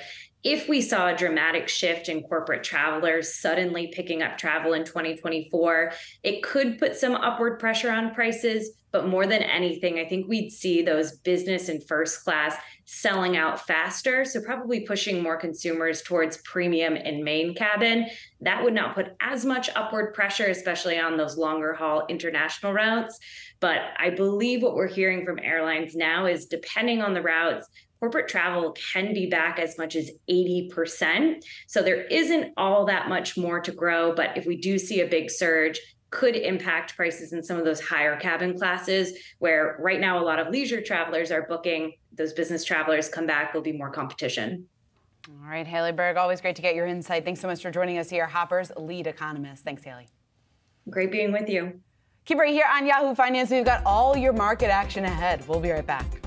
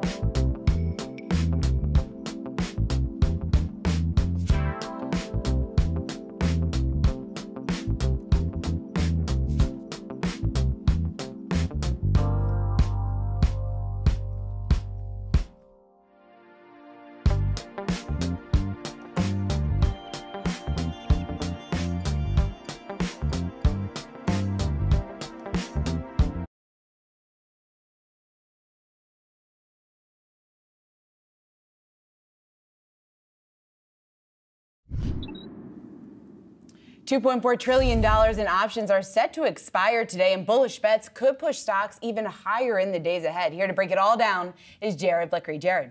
Memories of 2021. Let me break this down. You said 2.4 trillion. That is a fact. This morning, 1 trillion expired on the open. That's because index options, most of them anyway, they expire on the open of the market. Now, in the afternoon, we're going to have options on ETFs, on futures, on single stocks. Those are going to be the PM ones. So this afternoon, PM, we got 1.4 trillion. And the way this breaks down is the S&P 500 index and all its derivatives and ETFs, 1.66 trillion on them. And then Nasdaq and Russell indices add another 320 billion, single stocks 430 billion.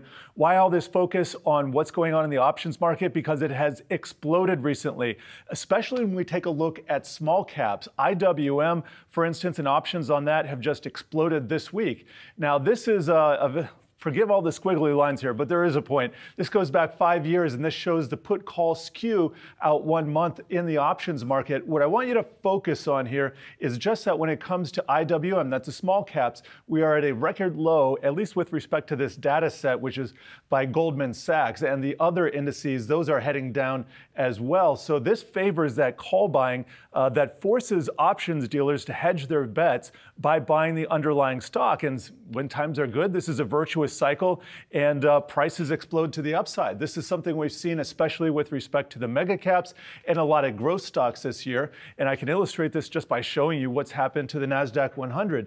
Here's a year-to-date look. And I said recollections and memories of 2021 because back in the day, that was a huge strategy, just buying call options 1 day to prior expiration, basically picking up little lottery tickets and betting that prices would always go up. Of course, that ended in tears for many, and it took months and months and months of it not working to drain bank accounts. But nevertheless, kind of a resurgence of that activity. So all in all, going to be a really interesting day to watch this. By the way, just to dispel one common myth, we don't actually see more volatility on options expiration date, especially in the indices. Sometimes you see it in individual stocks, but for the most part, everything kind of balances out and we actually see lower volatility on these days, guys. And actually, we're going to throw it back to Diane King Hall, who has just joined us. Yep, I've got the latest on retirement. Thanks so much from you, Jared. All right, the state of retirement income has been a topic of debate recently. Popular finance radio host Dave Ramsey recently recommended that retirees invest 100% of their assets in equities. He typically recommends mutual funds and withdraw 8% per year of the portfolio starting value. But is this the right move for everyone? Morningstar suggests that we have reached the highest safe starting withdrawal rate for retirees this year. That's 4%. It's an old maxim. Here with the details is John Reckenthaler, Morningstar's Vice President of Research. So, John, thanks so much for joining us today. Let's get into the latest. So last year, if you followed that rule, it didn't really work. What makes it work now? Depends. Well, last year, I wouldn't say it didn't work. If people spent 3.8% of their portfolio, which was the number that we recommended last year, their portfolio went down. But it is rebounding quite a bit this year, at least the equities have. I mean, it's a long-term strategy. When we come up with a number like this, it's a forecast for a 30-year time horizon. And what the number means is that, for example, this year with 4%, we're saying somebody can withdraw 4% from their portfolio at the start of their retirement with a healthy 30-year time horizon. And each year, so that would be, say, on a $1 million portfolio, $40,000. And each year that it can increase, they can increase that $40,000 amount by the level of inflation. So it's inflation adjusted as with, say, Social Security payments. And that's an important feature of these calculations to understand is we do intend to maintain the purchasing power of investors. So it comes and goes. Last year was a tough year for anybody who started to retire, but this year certainly has been much better. So for those people who did start to retire last year and didn't do as well, there's always, with regard to that, or even people retiring now, because people are living longer, the worry about outliving their money. What do you say to that with your base assumptions in this latest research? Well, the important thing to understand is we have a conservative approach when we're forecasting and saying, okay, people can spend This year it was 4%, 4% of their nest eggs. For one, that's over a 30-year time horizon, so that's pretty long. If somebody's 65 years old, even with longer lifespans today, that's taking you out to 95. Second thing is, for the most part, people aren't spending as much money when they're 95 years old as when they first retire. They don't have as much energy. They're not doing as many things.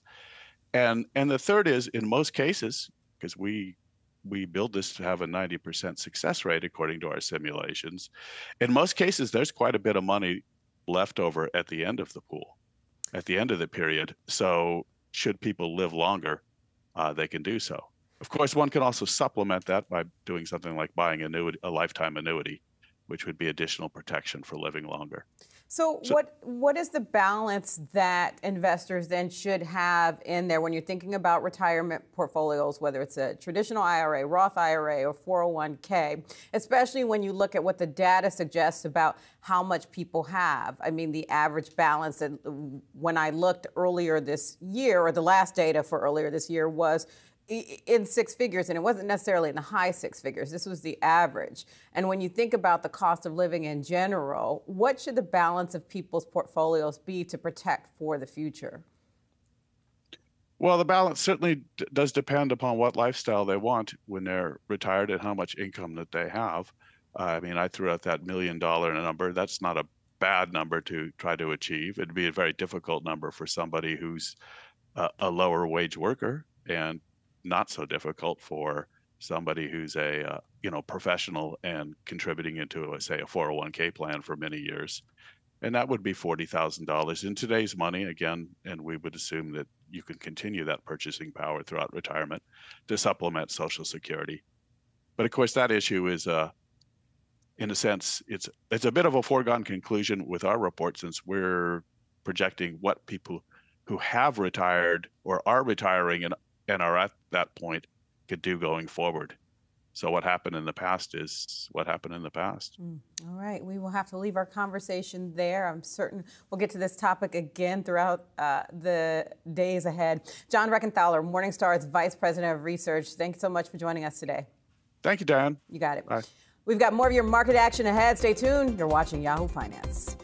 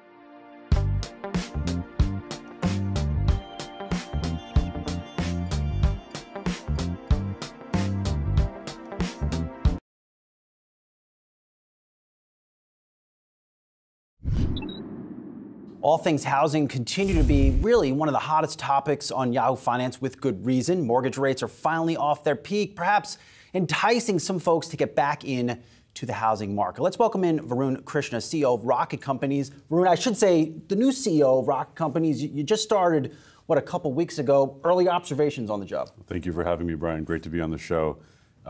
It's been an amazing transition. I really appreciate the experiences that I'm having so far. I'm learning a lot, spending time with our team members, getting to know the business, getting to know the culture, and I'm having a blast. How is it different? You're a product guy. How are you seeing the business differently than, let's say, someone who had that really robust experiences in all things mortgages, let's say? Yeah, I think first off, the mortgage business is one of those businesses that I felt like was always ripe for disruption from a technology approach. And so when you think about where we're at now with the inflection point that artificial intelligence is bringing, the product person in me is constantly looking for ways that we can build an awesome product, an awesome user experience, something that is simple, that's fast, that creates certainty. And so when I looked at the overall experience, obviously Rocket is world-class at what it does today, but I think we're just scratching the surface of what's possible tomorrow when you especially think about the role that AI and data play in the journey. And you spent a lot of time at Intuit, right? That's right. Intuit's a company we know here very well through the lens, often speaking with CEO Sasan Goodarzi. What did you learn from that operation that you're applying here? I think the biggest thing that I learned from Intuit was really just customer and client obsession. Really directly observing your clients and customers, falling in love with the problems that they face, and then thinking broadly about how you can solve those problems in durable ways. That is something that I'm very grateful for from a learning perspective from my Intuit time. One of the hottest stories really on our site right now is the fact that mortgage rates have now started to back up off the peaks of around 8%. The 30-year, of course, down for 3 straight weeks. What has that caused in your business? What are some trends you can call out? I think we're certainly seeing some momentum as a result of just some of the recent rate pressure relief. And also, if you look at some of the forecasts, if you look at what the MBA is projecting, what the Treasury is projecting, as well as the analysts, there's a good chance that we expect some rate pressure going into next year. Up to 150 basis points, which is massive. And that's going to be great. You have a lot of consumers who have been on the sidelines, a lot of pent-up demand. I mean, people still want to buy and sell homes, so the demand is there. And I think this will be a great opportunity for folks to kind of jump into the business of buying a home. I think the other thing that is also really interesting is even for folks who have purchased this past year, that rate pressure relief is also going to be an opportunity to save some money and refinance. And so I think we're going to see some good things in this next year. The momentum that you mentioned, is it being driven by millennials? And I ask that because housing affordability, it's still tough. Yeah. I'm an aging millennial, and a lot of my friends, they don't have the money still to get a home. Yeah. I think one of the great things is, I read an article the other day that talked about how, 65% of Gen Zers actually want to buy a home in the next 5 years. The unfortunate thing is the journey is going to be one that's filled with friction. And that's why we really focus on technology as we think about Rocket. How can we make the home buying experience more frictionless? How can we make it faster? How can we add certainty? How can we create value? I think what's great is, you have a generation now that has the ability to unlock significant wealth with the sheer size of the population. And so we're very excited to take a more technology-centric approach to the homeownership experience, as we've always done, but in particular, with that new population. I want to talk a lot about some of the AI initiatives you have, because I do view you guys now as a fintech play.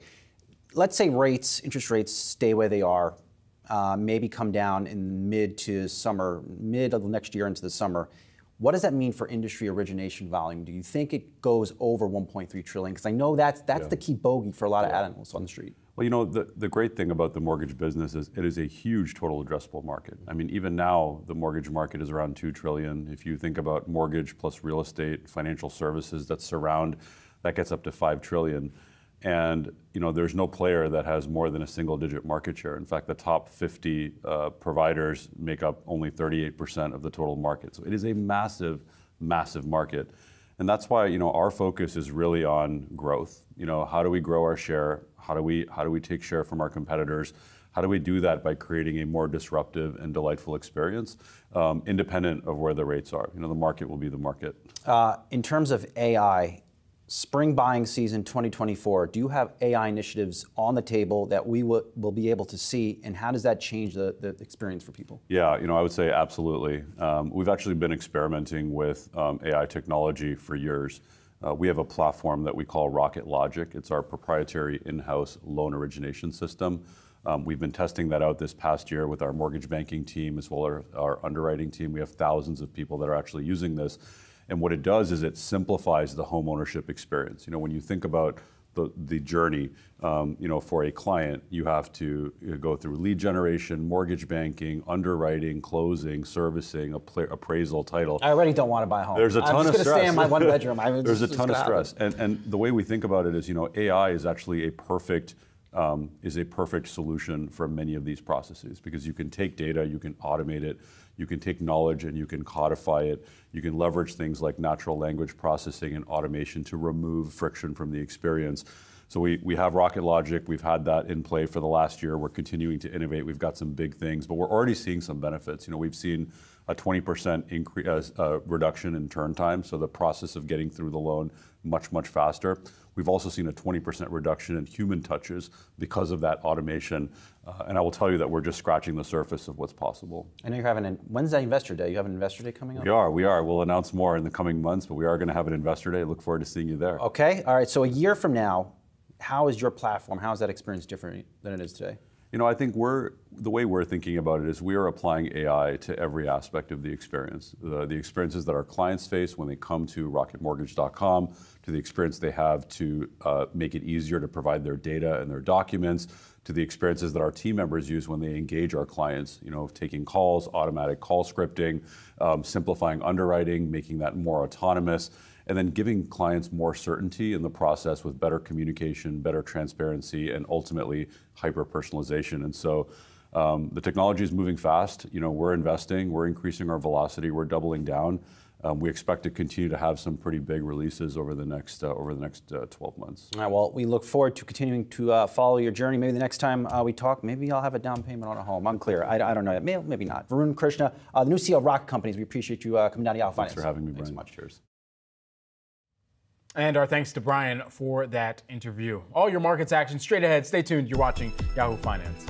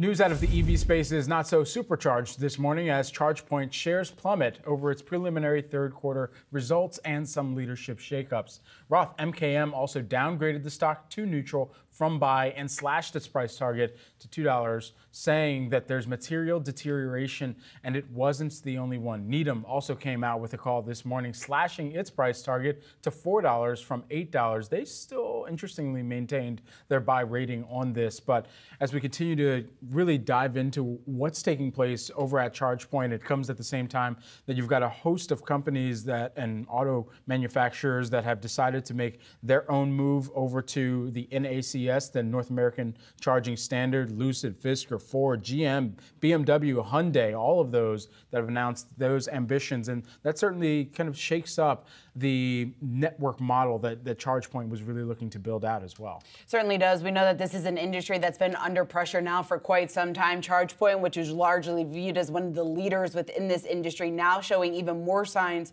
of stress here. We're seeing it reflected in the stock price. Ahead of this report, shares were down about 2/3. Now they're selling off another 30% and so here on the day. When you take a look at some of these issues, you mentioned the competition from Tesla, and obviously that has been the big driver here in this story over the last several months, signing more and more automakers onto its charging standard, really disrupting the industry and forcing some of these other players like ChargePoint to adapt. I think also one of the reasons why we're seeing such a reaction in the stock here this morning was this executive change. It came as a bit of a surprise here to the street. TD Cowen was out with reaction here to this, saying that these big changes, they did not see them coming. When it comes to exactly what they are replacing, the CEO, the CFO, the two top jobs. So a real shift here in executives for the company, which could pretty vastly change the direction of the company here going forward. I think a lot are questioning what exactly the future holds for ChargePoint, for some of its other rivals out there. Its market cap now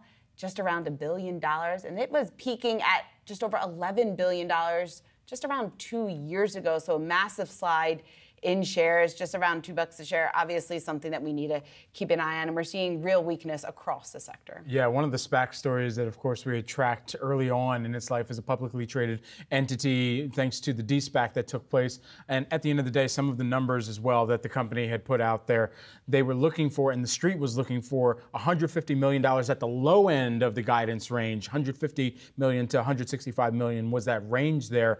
Ultimately, ChargePoint came out and said that third quarter sales actually going to fall closer to between $108 million on the low end, top end $113 million. So the street not liking that at all today.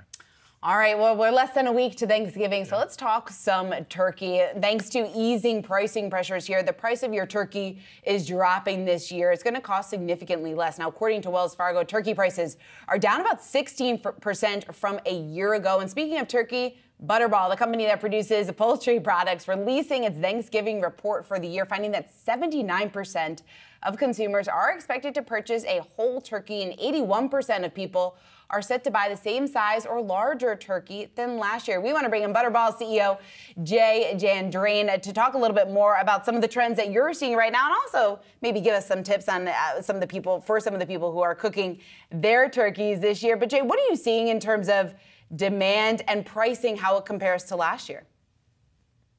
Well, demand is strong, which is great. We're seeing certainly a return to bigger celebrations. Talking to our consumers pre-holiday, we know that they're happy to get back out and celebrate this Thanksgiving with friends and family like they haven't maybe done so in the last couple of years. So it's great to see that people are getting kind of back to normal again and looking for bigger gatherings, which means they're going to be probably looking for a little bit bigger turkey. Most of the folks that we talk to say that they're going to buy the same or larger turkey this year as they did last year, which makes sense because of bigger gatherings.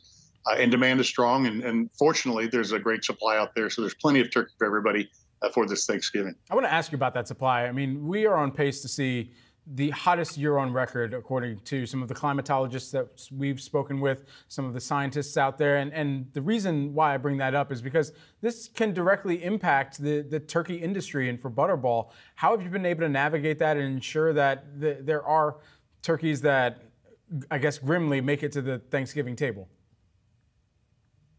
Well, we start planning the next holiday right after this one is done. So we've got a year of time that we're really building that inventory, making sure that we've got plenty of supply in the freezer. And then, of course, we produce a fresh product just shortly before Thanksgiving. But if there are little bumps in the road, most of the time there's opportunity to kind of work those through without any challenges.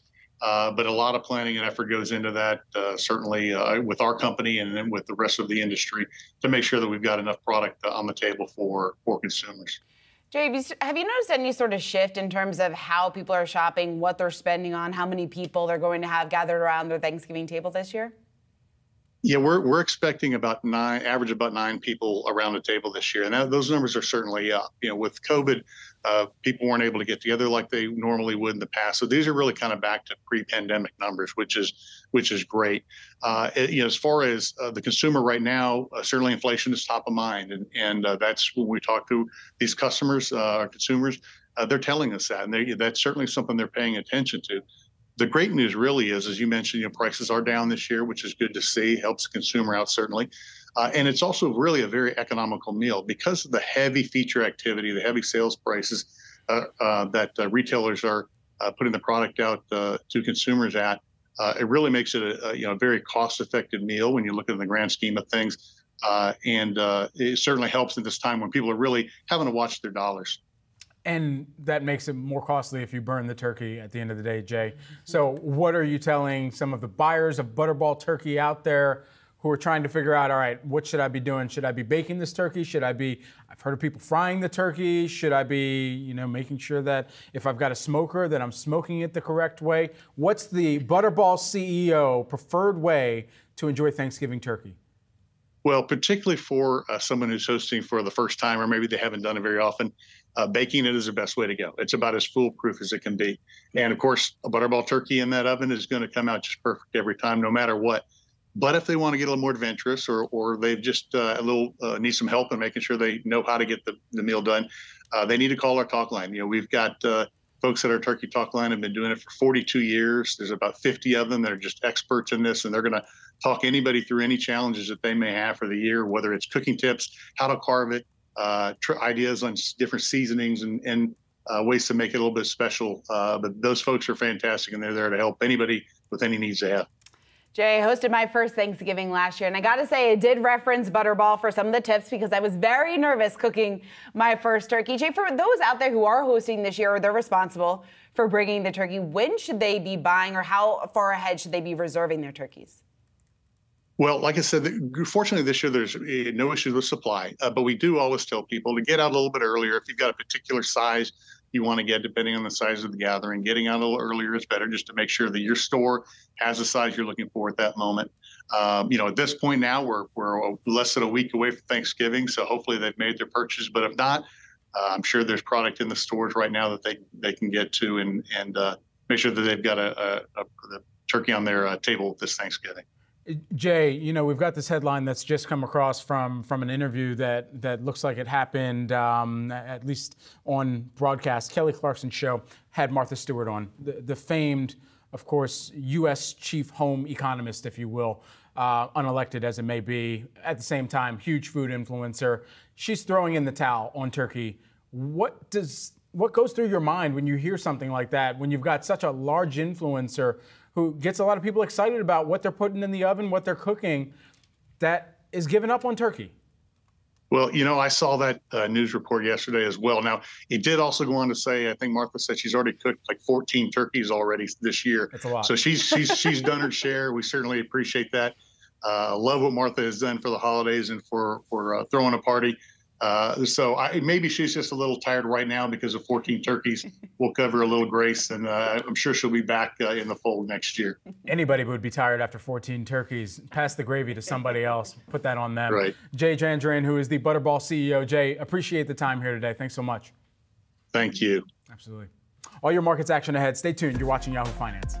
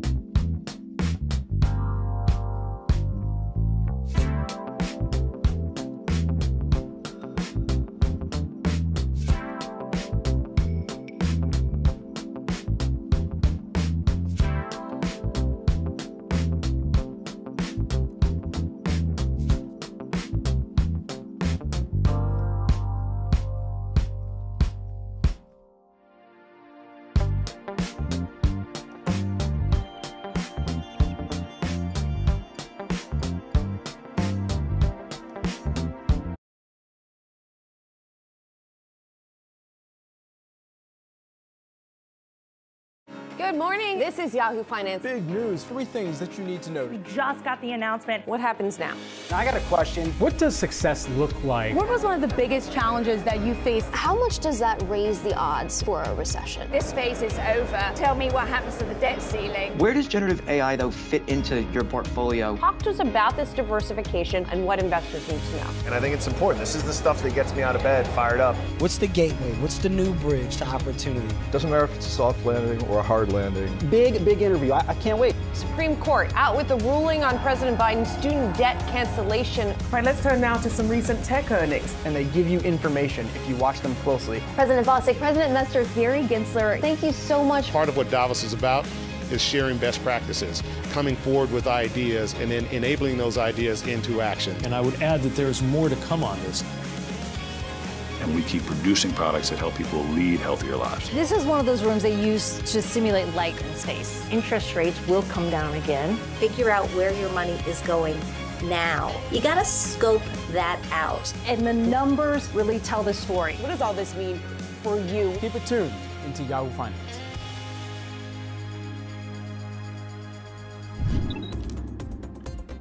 Well, that's it. We've got much more coming up in our next hour, though, during the 11 a.m. We're wrapping up Healthcare Week here at Yahoo Finance. Our very own Anjali Kamlani sitting down with Amazon Pharmacy's Chief Medical Officer to chat about the tech giant's big investment in healthcare.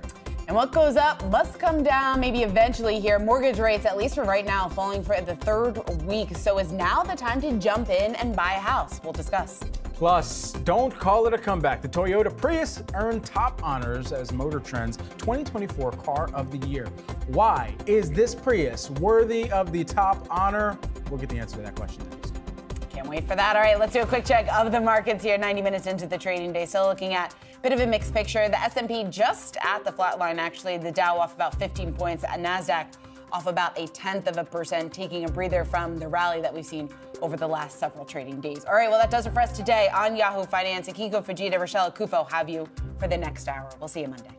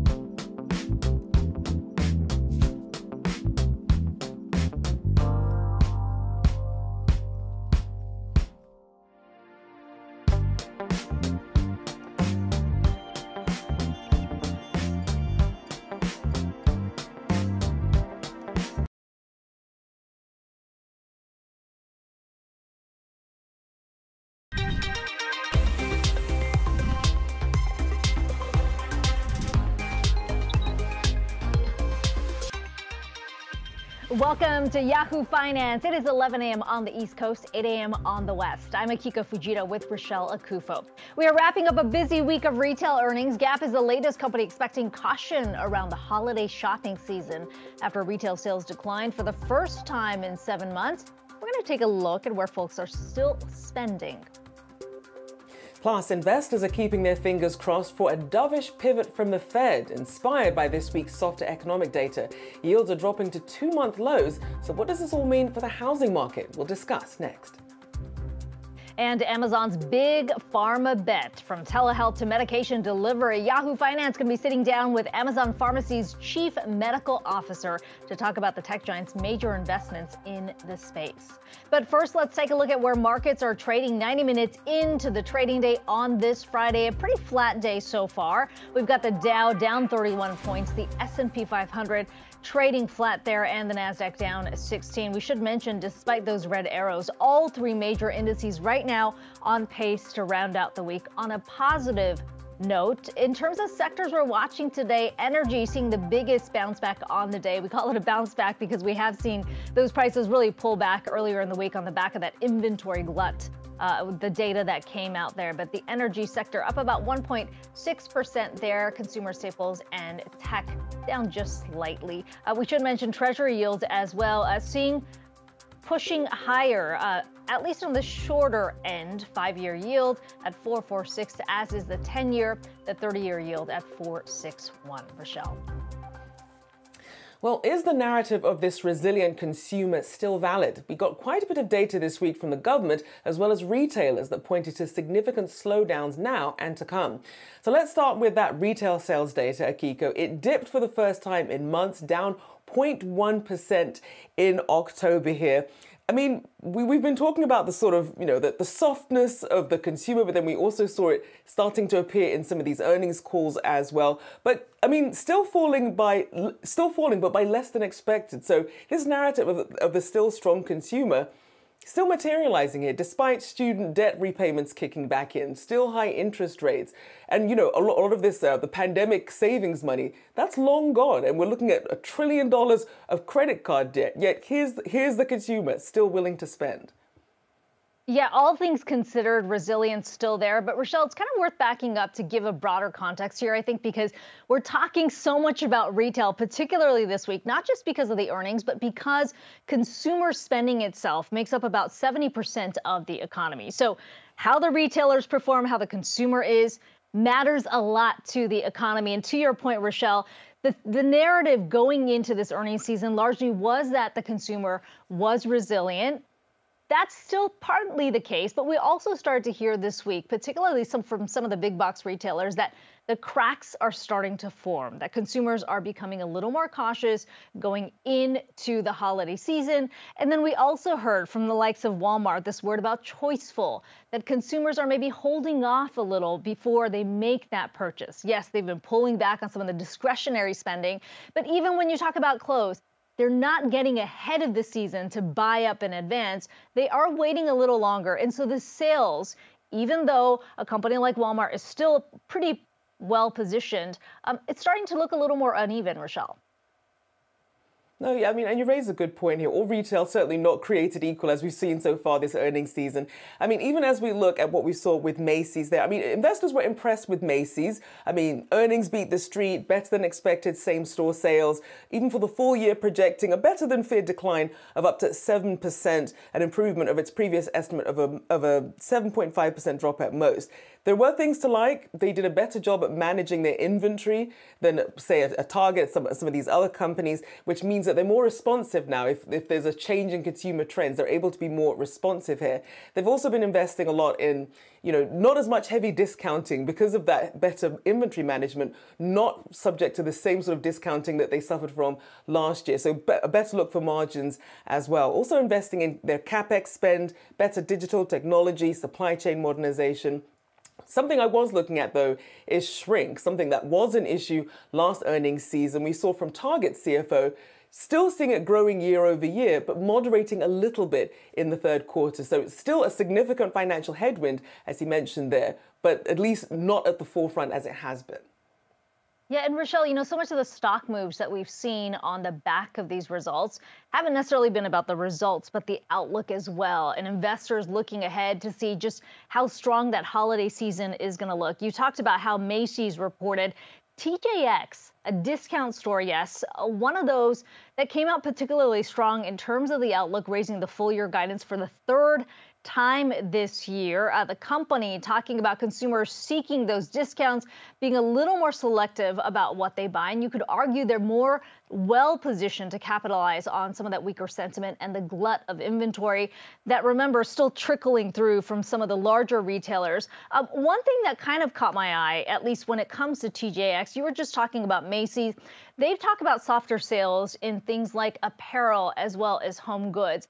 That was the opposite of what we saw from TJX, which of course includes names like Marshall's as well as TJ Maxx. So that sort of points to that cautious consumer, maybe you could argue a smarter consumer seeking out those discounts in this environment.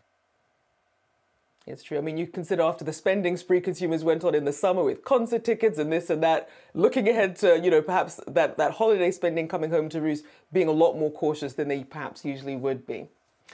Well, let's continue this discussion. Will Jack Frost send a chill over this holiday shopping season?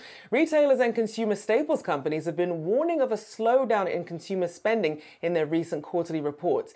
Here with some insight into where consumers are spending is Nick Modi, RBC Capital Markets Managing Director. Good to have you on the show here. So I want to first start with non-discretionary, the needs that consumers have right now. What are you seeing in terms of how they're spending there and what they're trading down and some of the leaders in this space? Yeah, it's an interesting thing. I mean, we've been kind of flagging a deteriorating consumer backdrop since actually late last year, because we were seeing a lot of movement and evidence within the marketplace, at least with the companies that we've been covering. So it's not like consumers are cutting back entirely on consumer goods or consumer staples consumption. What they're doing, and I think Walmart's phrase of choiceful is very appropriate. They are being very choiceful. They still want that candy bar, but they're buying a smaller size. They still want that beverage alcohol product or spirits, but they're going to 750 milliliters versus the 1.5 liter. So we're seeing a lot of pack size downgrade. We are seeing private label shares pick up in many categories across the consumer goods space. And in some instances, we're seeing consumers just make choices. I mean, we did a report recently where there are consumers that are literally skipping meals. And so you're seeing that impact the packaged food space. And that raises the question, Nick, as we go into the holiday season, what this means for some of the other retailers, smaller compared to Walmart. If Walmart and Target are talking about more discounting going into December, what are some other names that you'll be watching for to get a real pulse on just how far the consumer is willing to go in this environment? Yeah, so one thing that we like to look at, especially during the holiday season, is the beauty companies, right? Obviously, beauty, fragrance in particular, is a very popular gift item during the holiday season, but it tends to be on much more of the defensive end of what you would call discretionary consumption, right? So it tends to get impacted less than, let's say, a cashmere sweater, for instance. So we'll be looking for evidence of what's going on in that category. What we're finding right now in beauty is the categories are actually pretty healthy, but we're seeing some marginal trade down across price tiers. So we're going to watch that. My suspicion is if foot traffic comes under pressure, that will affect the beauty category, because a lot of that is also impulse consumption when you're in the store. So that, from my coverage, that's probably the discretionary end of the stocks that I look at. One of the other companies I cover, Spectrum Brands, they announced this morning, and they sell a lot of kitchen appliances, and that continues to be weak. So we're expecting that to be an ongoing area of sluggishness across a lot of the companies we look at. And we also noticed you mentioned that, and also big ticket items we saw from the likes of Home Depot, seeing people pulling back on things like, some of these big home improvements, instead of making sort of slight changes there. Is that something that's expected to continue? Based on all the work we've done with retailers, it looks like that will continue. And, what we're trying to do is get visibility on what the curve will look like in 2024. That's the work we're doing right now. So is this going to be much more of a first half dynamic where the consumer is kind of under pressure, but then when we start lapping some of the weakness we saw this year, we'll start seeing some improvements in the back half of next year. So what we're doing work on right now is trying to understand what the shape of 2024 will look like. If you really think about what's happening, right, outside of maybe some potential dynamics in the real estate market, what could effectively be happening right now is just a normalization of spend. So when you look at it versus 2019, things still look okay. But when you look at it versus last year, where things were really hot and heavy when it came to spending, you're seeing year-over-year drags. And so when we get into next year, will we see some of that subside? And so that's really what we're focused on right now. So normalization of spend, I mean, from an investment standpoint, should stock pickers out there, I mean, should they be looking at this as kind of the new reality when you try to make those comparisons? Yeah, I think at least for the next 6 to 9 months, I think we should be operating with the assumption that things will be under pressure. I mean, certainly, even though we cover consumer staples companies, we've been very worried about promotional spend. We're starting to see that manifest right now, and we think it's going to get worse before it gets better because we do think the economy and the macro picture will deteriorate over the next several quarters. And I want to ask you about the growth that we're seeing in real income, especially compared to where it was last year. Goldman is predicting that growth in real income will be 4% this year, nearly 3% next year. That's your income adjusted for inflation. With that in mind, then, which companies are best positioned to really weather this storm heading into 2024? Yeah, one of the themes that we're seeing across our coverage is actually not even category specific. It's really about experiences. If you really think what happened with all the Swifties during the summer, right? Experiences have really been driving the lion's share of consumption. So if you really think about it, it's bifurcated to experiences and basic goods. All the stuff in the middle has basically been where a lot of the weakness has been coming. And so when you think about companies and innovation, how important that is, the new flavor of energy drinks or that new beauty product, right? Or that new candy, Hershey's going to be launching Reese with caramel. Consumers are looking for new experiences. And that, I think, is really going to be the key theme for next year in terms of how companies perform. Who is innovating the best? Who has the best product in the marketplace? Are they getting the right shelf space? Right. So we think about a couple of companies under our coverage. Monster Energy, we think they have a very good outlook. We're very bullish on that company. Constellation Brands, they sell the Corona and Modelo Especial brands. They've done a very good job, and they've had some new product innovation that I think will be helpful to their business over the next 12 months. And then you can even think about some of the beauty companies like Coty, which is a company that we're recommending that has done a lot of innovation, especially in the influencer space. And we think that's going to pick up in 2024 as well. Yeah, Coty, one that we've been hearing a lot lately. Nick Modi, RBC Capital Markets Managing Director. Good to talk to you on this Friday. Have a good weekend. You too. Well, this week, softer than expected CPI data sent stocks rallying. The data is encouraging to investors ahead of the Fed meeting next month, and their confidence is showing in different assets, specifically small cap stocks, maybe having their day in the sun. Bet to outpace the S&P 500. To tell us more, Sam Stovall, CFRA Research Chief Investment Strategist, joins us today. Sam, before we get into the small caps, I want to get your view on the market moves that we saw this week. A huge rally coming on the back of a softer than expected CPI print. How much of that was justified, or you think the market's kind of getting ahead of itself a little? Well, Akiko, I think it is justified, but you always have to wonder whether it's simply a short covering rally. I think what has kept down the small caps in this early part of this bull market has been the continued hawkish actions and rhetoric by the Fed. Because if you go back to the early 1980s when the Russell 2000 first came out, basically looking at all bull markets, they were accompanied by a decline in interest rates, except for the 1988 bull market. That one, we still saw higher interest rates, but this time around, certainly very much on the upscale for interest rate hikes. So I think that's been holding back the small caps, but from a valuations perspective, they look very attractive. And I think investors are chomping at the bit, waiting for the gate to open. So Sam, as you look within smaller and mid caps then, which ones have the most room to run? Hey, Rochelle. Well, those areas that have done very well, that you can get sort of an idea of which ones are favored by the market based on how well they've done in this past week. Healthcare, financials, consumer discretionary were the three best performing S&P small cap 600 sectors. And the only one that declined was energy.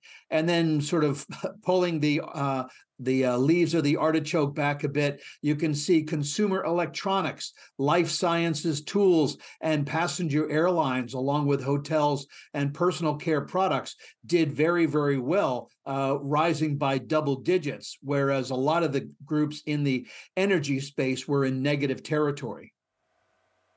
All of this comes against the backdrop, Sam, of what you could argue is still an uncertain one in the economy. On the one hand, you've got inflation pulling back.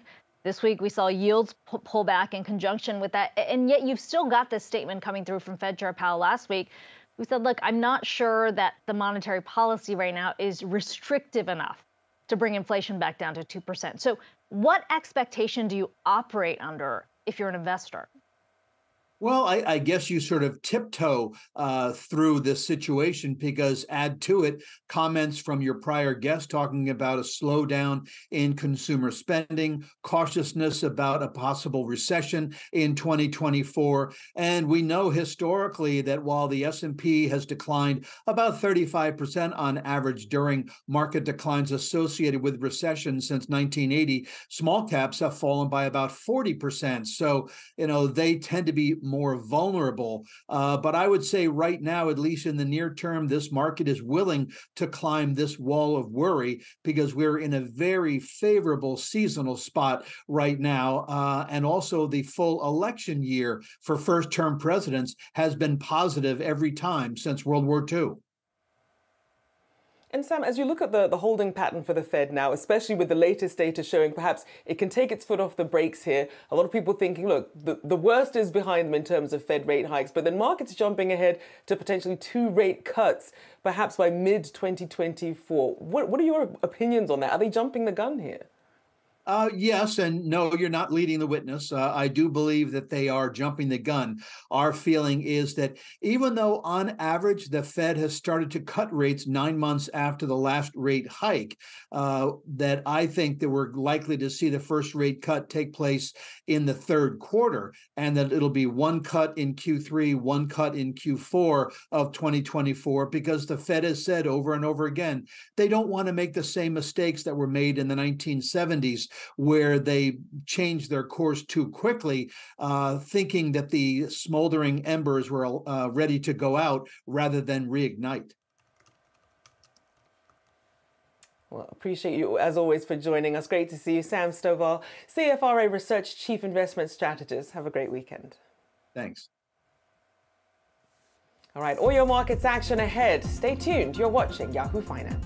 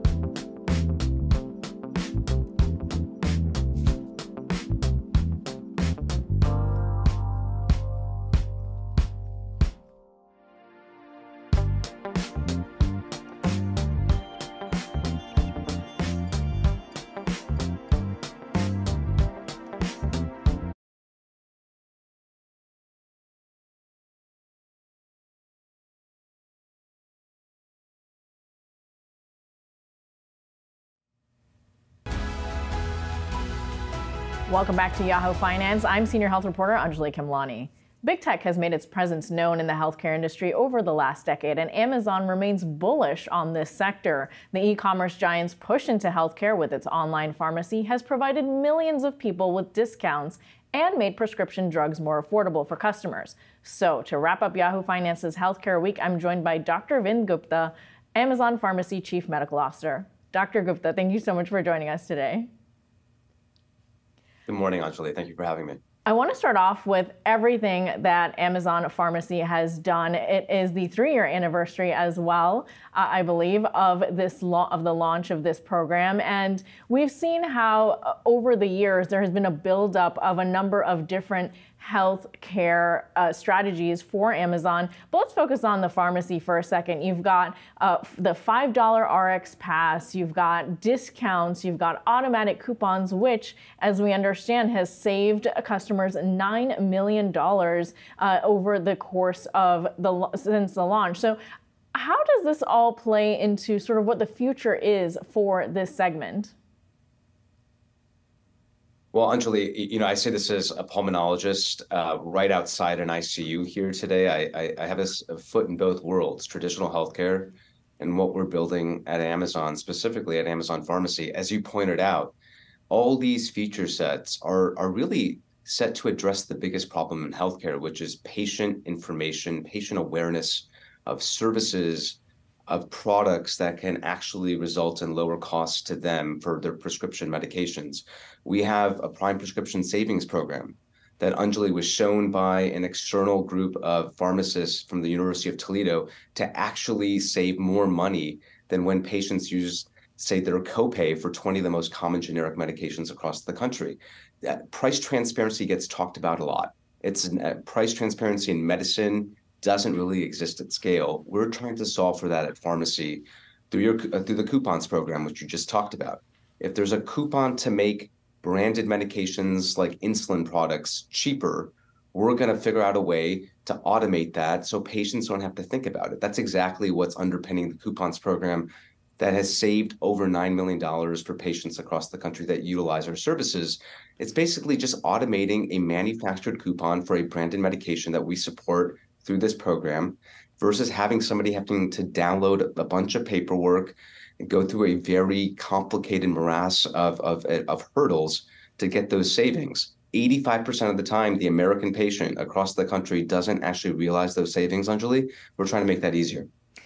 But at the same time, with all this growth, we've also seen how there are some limitations to what you can do right now. What can you explain about sort of how this industry works and why maybe branded drugs or more expensive drugs aren't something that Amazon can address right now? Well, I would say as part of the coupons program, every medication that's part of that, for example, is a branded medication for which there is a coupon. We're working directly with manufacturers to see, can we actually automate that as part of the checkout process for patients so they don't have to go find it. Right? But to your broader point, so what are the more systemic issues across healthcare that we feel across our businesses, not just pharmacy, we can address? We know medication non-adherence impacts 50% of American adults across the country. 1 in 2 don't have access to basic primary care when they're still acutely ill. There's a huge supply-demand mismatch in terms of healthcare workers that will be needed by the end of the decade versus the rising demand as we have an aging population. What are we doing? We're focusing on getting care through Amazon Clinic and One Medical, brick and mortar, One Medical in over 30 zip codes across the country, 30 major cities, Amazon Clinic, asynchronous and synchronous telemedicine in all 50 states. So getting care much easier now. We just launched a Prime benefit, $9 a month for Prime members, where you can actually get that One Medical membership, get that in-person care, or get virtual care through One Medical, and really address that issue about access that I talked about earlier. Get medications through Amazon Pharmacy. We're trying to make it easier. Getting as fast as possible, but also, again, focusing on price transparency and then getting well, just really focusing on staying healthy, making sure patients have the information they need to focus on prevention, not focus on sickness. So that's really been the core here. And we think we can really be part of the solution to address some of these systemic ills that you're seeing across the country. I'm glad you brought up One Medical, because we do know that now this has sort of formed a nice little chain for Amazon's health strategy, getting patients the care through One Medical and then finding the medications through the pharmacy. A nice little tie-in. It has been many years building up to this, and Amazon has previously struggled in the space. What's changed, and why are we seeing, a little bit more sort of outspokenness from the company now? I'm glad you brought that up. What's changed is we've seen impact. This is the third year anniversary of the founding of Amazon Pharmacy, 1 year anniversary of Amazon Clinic. One Medical has been growing just over the past decade. But they're putting me out there as a pulmonologist to talk about a lot of what we're doing here, because there's a lot of excitement on the clinical impact here, Anjali, that we feel like we're driving. When it comes to, again, cost savings for branded medications, we're approaching upwards of $10 million saved for patients. That means something for cost-related medication non-adherence. Cost drivers are a big reason why people don't stay on their medications. You mentioned One Medical. One Medical, through their impact program for chronic disease, Anjali, it's seeing 3 times improvement in A1C control for diabetics that enter that program versus usual standard of care, because they have a very engaging platform. We're seeing real traction here in terms of clinical impact. We've been at this now for a little bit. We recognize we're still early, but also that connectivity. Should somebody want a quick triage point, it's cold and flu season, they're waking up, maybe they feel unwell, they can go to One Medical, get a same-day appointment in under an hour. So they need to see somebody in a city we have a physical presence in. In under an hour, they can get that touch point, get triage, get a diagnosis. Within that same day, say if they're in Seattle, and get medications delivered right to their doorstep. So that triage to treat, that connectivity of our services, should somebody want that seamlessness, is now available to more people across the country. And of course, exciting things like drone delivery on the horizon. So we'll definitely be hanging out to see more of that. Thank you for your time today, Dr. Vin Gupta, Amazon Chief Medical Officer. Thank you. Back to you, Kiko. All right, fascinating conversation there. Thanks so much for that, Anjali. Well, stocks are trading slightly lower this morning, but despite the red arrows on the board, all 3 averages are on track for the 3rd straight week of gains. So which sectors drove this week's markets rally? Let's bring in our very own Jared Blickery at his favorite spot by the Interactive. You can always catch me here. Thank you, Akiko. Yeah, it's not just the U.S. Around the world, all of these indices are in the green, as you can see. The lowest one, China, that is the laggard. But Russell 2000 is #1 in the world among most of the major indices. That's up 5.3%. If I just quickly pull up a 5-day chart, you can see after that Monster Day Tuesday, that was actually when we peaked. But we have only come off a little bit since then. On a 3-year basis, still camping out by these lows and in this giant trading range. But let me just tell you, I'm going to read off the countries on the top just to show what a broad swath this is. We have Brazil, we have Germany, Spain, Japan, Mexico, Saudi Arabia, all up more than 3%. And by the way, the Nasdaq's up 2.1%, the S&P 2, and the Dow is up 1.8%. But let me get to the sector action, and that's kind of what we're interested in here. Really interesting to see real estate up 4.4%. Not often that we get a big outsized day in real estate, but we did Tuesday.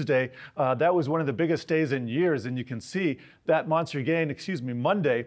And then also taking a look at materials, we did have a huge drop in the dollar, biggest drop in one day earlier on Tuesday. Consumer discretionary, that's up 3.4. Financials, utilities, industrials, all of those outperforming the S&P 500. Just wanted to quickly show you what's happened over the last 15 days. Tech up 13%. That's when we got that rally off the October 27th lows. But just sticking with what we're seeing this week, I'm going to go into some of our leaders. First thing that sticks out, what's negative? Bito, that is my Bitcoin ETF. That's down 3%, although it did break out earlier than stock. So it's sitting on some nice gains over the last month. KRE, remember regional banks? Well, they're #1 this week, up 9.5%. Then we have solar up 8%, disruption 8%, meme stock 6%, home builders, retail, small caps, that's the Russell 2000 ETF, and then it looks like transports as well. Interesting to track some of the disruption winners this week. Here we have the ARC components. Tesla had a really nice week, up 10%, Shopify 11%. One of the things I was writing about in the morning brief yesterday was this crowding that we tend to see at the end of the year. And indeed, we could very well see that. But my cautionary note is don't expect stocks like Peloton to get back to break even, those 2021 highs anytime soon. Also taking a look at China, it's been interesting. Alibaba had a pretty bad week. That was down 6%. But aside from that, China also joining the parade here. And then today's options expiration date, not any big fireworks, but another thing that happened this week was CPI. This chart goes back 4 years and it charts what happened on CPI days, job days, and Fed days. Those are the three big things guiding the market. And we had the biggest CPI day in exactly 1 year. And CPI has been closely tracking the rally in the S&P 500 that we see in the purple line. Suffice to say, investors are looking for that end of the year ride here. Here's what the VIX tends to do into the end of the year. That is go down. That means it's bullish for stocks. And here's what it has actually done. So maybe some of the heavy lifting been done. We'll have to see. But hopes for the end of November are that we do get a continued rally into the end of the month. And that has been the case so far, guys. And Jared, is it still too early to predict a Santa Claus rally? In light of the fact that we have pumpkin spice lattes in August, I don't think so, although I would avoid it. Ask me again next week. Will do. Our very own Jared Blakely, thank you so much. All right, we have all your markets action just ahead. Stay tuned. You're watching Yahoo Finance.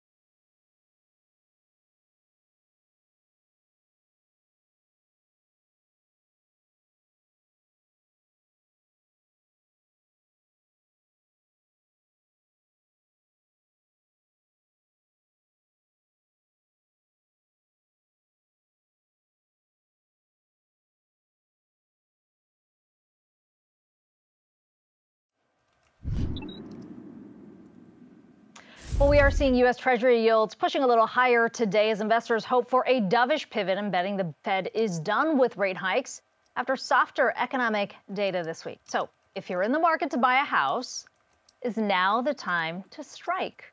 For more on this, we have Yahoo Finance's Jennifer Schomburger and Danny Romero. Guys, it's not every day that we have you both in studio, right? But it's interesting because we have been having these separate conversations about where rates are, how that affects sort of the buyer that's in the market. I mean, Jen, let me start with you. I mean, how are you looking at this right now in the context of where the Fed could be in their policy? Yeah, hey, Akiko. So we've certainly seen the yield on the 10-year Treasury back off from the levels that we saw around 5%. Now we're trading around levels last seen after the Fed's FOMC meeting in September. And the major driving factor there is the fact that we're getting data on inflation that is showing continued progress. Now, the question is, will we continue to get that data? We still know that the Fed has another rate hike on the table. Whether they pull that trigger or not remains to be seen. And at the same time, there are other factors that are influencing the Treasury market. We know that the U.S. Treasury is issuing record amounts of Treasuries. We know that the Fed is continuing to roll off its balance sheet with quantitative tightening. So these are all factors that could also contribute upward pressure to the yield on the 10-year. Does it go to 5%? You know, bond traders telling me maybe not, but could it go back up to 4 3/4? Yes. And that's still going to provide a lot of pain, right? Because, Danny, we see home mortgage rates that are influenced by the yield on the 10-year. Yes, the 30-year fixed mortgage rate does follow the 10-year Treasury yield. And yes, there was some wiggle room towards home buying this week. We saw the 30-year fixed mortgage rate dip down to that 7.4% this week. Is that enough to really fuel people back into the market? That's up for debate. I mean, rates are still above 7%. And if we take a look at what the median down payment is right now, it's about $30,000. And that made up 14.7% of the sales price. So it's still expensive to buy a home right now. And, you know, there's also data that shows that sellers are getting a little bit antsy because of that. And so they're offering incentives, whether that is cash for repairs or mortgage rate buy downs, which they upfront the cost to lower down the rate on a loan. These things are happening. And if the buyer doesn't get the deal that they want, this incentive, they're walking away from the deal completely because it is so expensive. And so there are buyers that are really cautiously about this, budget cautious about home buying right now. So yes, rates are still pretty moving up and down. It's a volatile market still. And like you said, the Fed hasn't pretty much said no to the possibility of another rate hike. They haven't ruled it out. So with that in mind, there is still a lot of uncertainty whether or not the 30-year fixed mortgage rate will even dip down below even 7%. Well, I mean, to your point, everyone is pointing the finger at the Fed, right? Because you had mortgage rates hitting 8%. But, you know, affordability also comes down to supply on the market, right? And the fact that we have like 80% of Americans who are sitting on fixed rate mortgages of 5% or lower, they're not really looking to sell their homes. So you have that factor at play, which is keeping prices near record levels, contributing to the affordability issue. I had Meredith Whitney on just last week on Yahoo Finance's Invest. She made the case that baby boomers are going to need to downsize, and that is going to bring supply back onto the market, and maybe we'll see some balancing out there. Her prediction is later next year. What do you think? Well, I will say to the baby boomers, just one quick note on that is that Barclays actually argues that baby boomers, they're such a big population, but compared to the younger population, there is some leverage for the younger population to squeeze in there to get into a home. The fact that the baby boomers will soon, that generation will soon, obviously, some life circumstances will happen. We'll move on to the next generation, and that will be millennials. But I think Rochelle wants to dive in a little bit here. Yeah, because Jennifer, I wanted to direct this to you because I know when we look at where interest rates are now, if you give us some context as to where we were, we've had historically low interest rates for a very long time here. So are we getting to a sense of a new normal here? I know it sounds bad. It's one of those things where people are like, I shouldn't have to just suck it up. These are incredibly tough times when people are trying to get into the housing market. But give us some context here as to where rates are. Yeah, Rochelle, how many times have I heard my parents tell me, well, we had to buy houses when mortgage rates were like, 20%. Like, you guys, 8%, that's still low. But, given where we are with prices, that compounds it. But to your point, yeah, I mean, I think we're in a new era of higher rates. We are not going back to 3% mortgage rates or lower. that was a product of a crisis, of the pandemic. And unless we have a major shock to this economy, I don't see that happening. So we're probably going to be staying in this 4 to 5% range for some time to come, unless, like I said, there's some black swan event. Well, we could talk about this. 4 to 5% though. 4 to 5% though, Jen. I mean, that if you're talking about like mortgage rates, I mean that's welcome news, right? We're talking about 7.5%. Right, that's what I'm saying. So yeah. I mean, I will tell you, as somebody who's in the market for a house, I'll take it. Right, 4.5 to 5%. I will take that. Well, I'm saying 4 to 5% on the 10-year Treasury, yes, which is going to influence mortgage rates. I understand. So that'll keep your mortgage rates higher there, Akiko. But yeah. Yeah, and to Danny's point, I mean, at the end of the day, it is about inventory. So many factors that shape all that. But great to have both of you on, Jen Schomburger and Danny Romero, joining us on that conversation. Thanks. Well, CPI data was flat this month, but in some metro areas, inflation is still going strong. Miami has the highest inflation rate of any U.S. metro area. The city's annual inflation rate is 7.4%, more than double the national average. What's driving this inflation? Well, more people moving into the area, chasing better weather and lower taxes, boosting demand for homes and energy. Large financial firms like Blackstone and Citadel setting up some outposts in the area, also contributing to higher prices. So this comes after South Florida promised to become a financial center, dubbing itself Wall Street South. And Rochelle, it wasn't just Wall Street South. They also were really, really active in bringing in all the tech money. But look, I mean, this is something that we have seen in so many different cities. When it is booming, you know, people talk about San Francisco now, but you think about early on, Seattle's another one. It was about sort of the money, the property really being driven higher by those companies that were coming in, the millionaires that were coming in and setting up shop there. So not entirely surprising. It is interesting to me, though, that the argument initially to go to Miami was about being more cost competitive with the lower taxes that were involved in Florida. But if you're BlackRock, you're probably fine. Yeah. You're probably doing okay.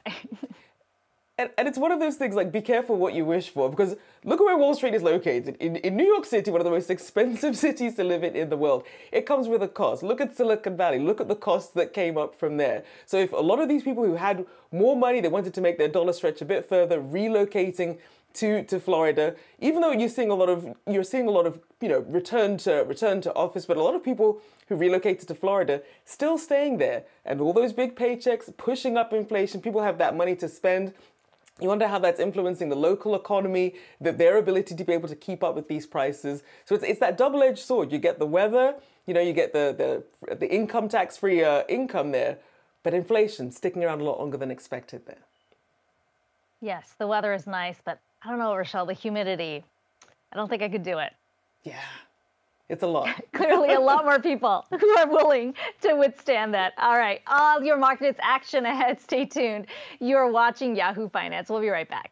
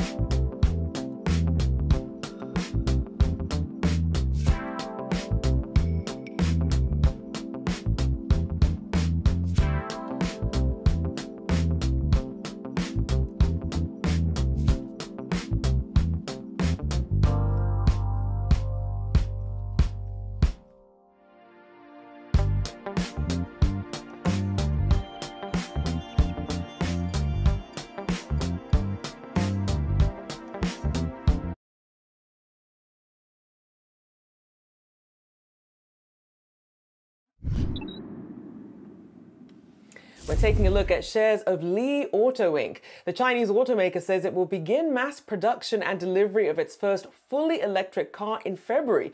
The new vehicle, which received more than 10,000 orders by noon, boasts a range of 310 miles, get this, on a single 12-minute charge, as Li Auto aims to combat range anxiety for EV users.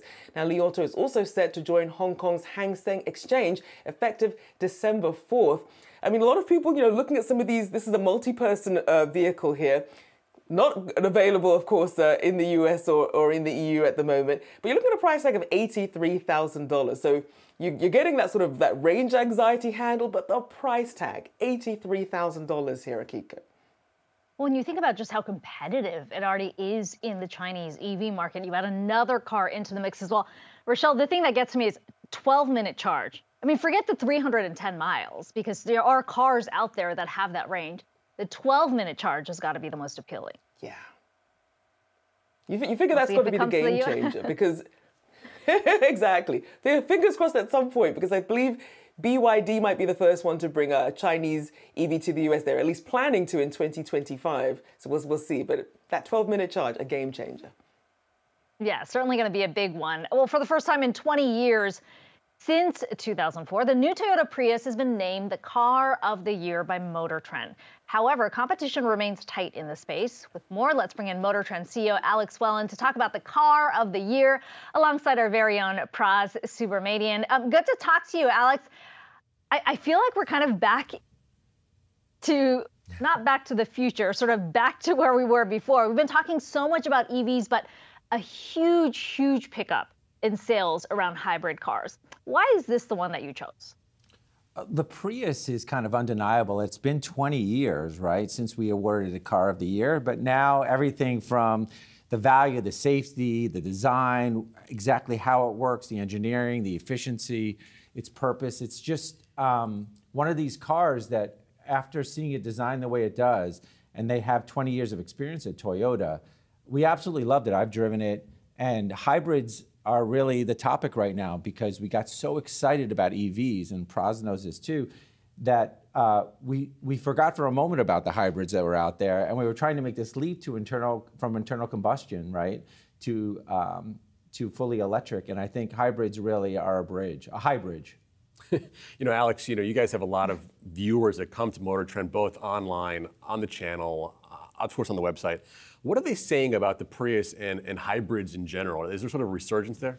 There is. I mean, when you look at the cars, we have our buyer's guide. So we look at all kinds of different cars, and we kind of soup to nuts talk about these cars, and we test them. We're vigorous in all of our testing. And then you look at the rankings, right? Over and over, Tesla still comes up #1, at least for cars. And the Toyota RAV4 comes up for SUVs, for the hybrid. But 8 out of 10 of the cars that people are looking at are EVs or are hybrids. And then when you look at our rankings, they go to the SUVs, but then they immediately go to the EVs and they go to the hybrids. So we haven't seen this drop, essentially. Hybrids definitely are on the up and up. And I think that we're going to see that more over the next few years as we look to bridge kind of where we go from here to there, I think. So you mentioned that in terms of the ultimate car rankings, SUVs are first, followed by EVs and then hybrids. I guess, are you saying is there any kind of drop off though with regards to EV search, not popularity, but interest? Because we've been seeing a lot of people demand in the EV started coming down a bit because prices are so high now, lack of infrastructure, things like that. Are you guys sort of seeing that on the site as well? Yeah, we have seen, again, I would put the fully EVs at the top, but as a general matter, anecdotally looking at all the traffic, I think that you're seeing a surge in hybrids because infrastructure and range anxiety, right? We're all worried about whether we can get from here to there and will there be somewhere to actually power up. And then, of course, price. Price is higher. For a certain segment of the audience, it's perfect, but for those who want to get into an EV-like or electrification, the Prius is incredible, right? 45 miles it can go on a charge, and it's $27,000, which is unheard of. So, Alex, let me follow up on that point because, certainly EVs can be quite divisive when you think about where this debate has gone. We certainly heard those who are more in the ICE car camp say, look, I told you, EVs don't have the runway to go. What you're saying is that it sounds like consumers want an EV, but the price point doesn't necessarily match where they want to be, and there's still concerns about infrastructure, which is why they're opting for a hybrid. Is that right? Yeah, I think, look, I wouldn't say that all people in this category want to go to a hybrid. I think it is a special category of people that have a certain lifestyle. There's so many people who want to go directly into an EV. But if you live in Los Angeles, where I am, it's not something you think about a lot because you have the infrastructure there and it might be in the right price point or the right range. But there is this new cohort or segment of people who really want this hybrid because it will high bridge them from here to there. And for the time being, they can use this to go there 40 miles and not have to fill up on a tank of gas. So I think what we're seeing right now is, yes, a slight slowing in the marketplace because there is a segment of people who want to get into this that know that eventually they'll be in an EV, but they're just not ready yet because they don't have the infrastructure around them to support that car. So Alex, I want to note that the Prius that we've been talking about actually beat the updated Tesla Model 3 Highland. I don't know if you can quickly talk about that, but also I also want to again touch on something that Akiko brought up with Rochelle earlier about how Li Auto and some of these Chinese EV makers have their sights on the U.S. You guys did a documentary recently about how they might be using Mexico as a way in. So if you could talk to me quickly about both these things, I would be so happy. Yeah. Okay, so let's see. So blasphemy, like untouchable to Tesla. And there's a certain type of status that comes with driving this Tesla, as is the Prius, right? There's a very passionate group of people who love their Prius and will love the new design, which is very, very sleek. I think price point really is really where that comes down, and just this history of being able to create these cars. And the hybrid, obviously the Tesla is fully electric, so it solves a different problem for people who are trying to get into that market. For those who are ready for EV, many will go to the Tesla still. As far as our documentary, we did a documentary. Our reporters went down to Mexico and they spent time with the Chinese manufacturers there.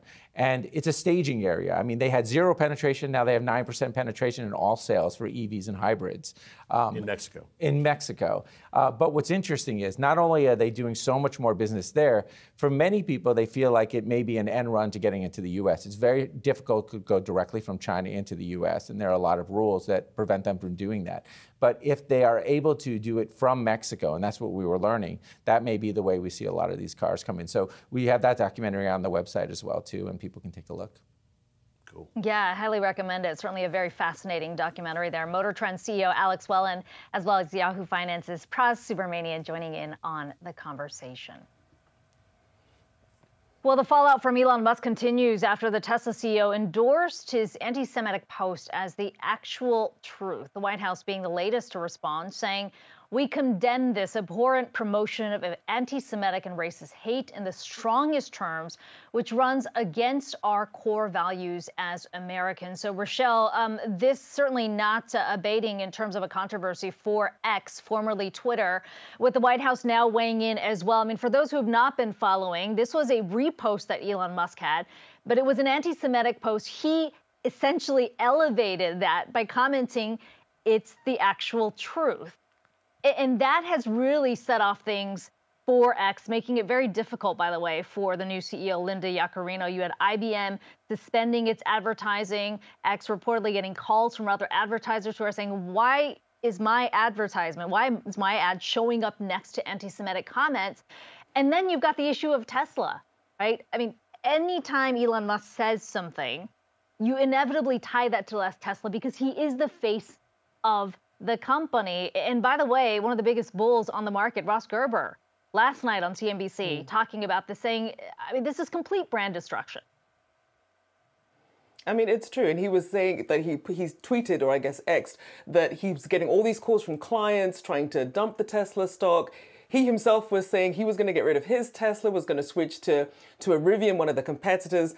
He went on to tweet, "I've never had this with any company I've ever invested in ever in my life, where the CEO of the company himself does so many detrimental things that is destroying the brand." Because it goes beyond sort of this idea of purchasing X as being a distraction. It's now Elon Musk himself and the words that he's saying on this massive platform in X that are now having a domino effect. And as we saw immediately after some of that pushback, after we saw that he wasn't going to appear at the APEC summit anymore, a lot of people wondering, was it because of those comments? At first, the public comment was that it was a scheduling conflict, but you have to wonder now the backlash and how this is going to play out, or whether investors will just focus on the fundamentals of the company and somehow separate Elon Musk, the person, and that brand from what's happening with Tesla's shares. Well, and what's only sort of added to investor concerns is where Tesla is right now. We were just having a conversation about the strength in the hybrid, but really when you look at the EV market, there are concerns about increasing competition, the price cuts that will have to come with it, more competition for Tesla. What does that mean in terms of the market share they already have? So Tesla is trying to navigate all of these challenges right now. Certainly from an investor standpoint, not helpful when you've got the CEO, the face of the company, out there elevating, amplifying anti-Semitic comments when you've got real issues with the company. No, and it's true. And I mean, despite Linda Yaccarino coming out and saying, look, we don't support any sort of anti-Semitic comments, we have to go back to their guideline that said awful but lawful is the standard by which they're going to be gauging free speech. And so really putting themselves in a precarious position here. Yeah, it certainly feels like we're back to that conversation the early days after Elon Musk purchased X, and there were concerns about what it would mean for advertisers.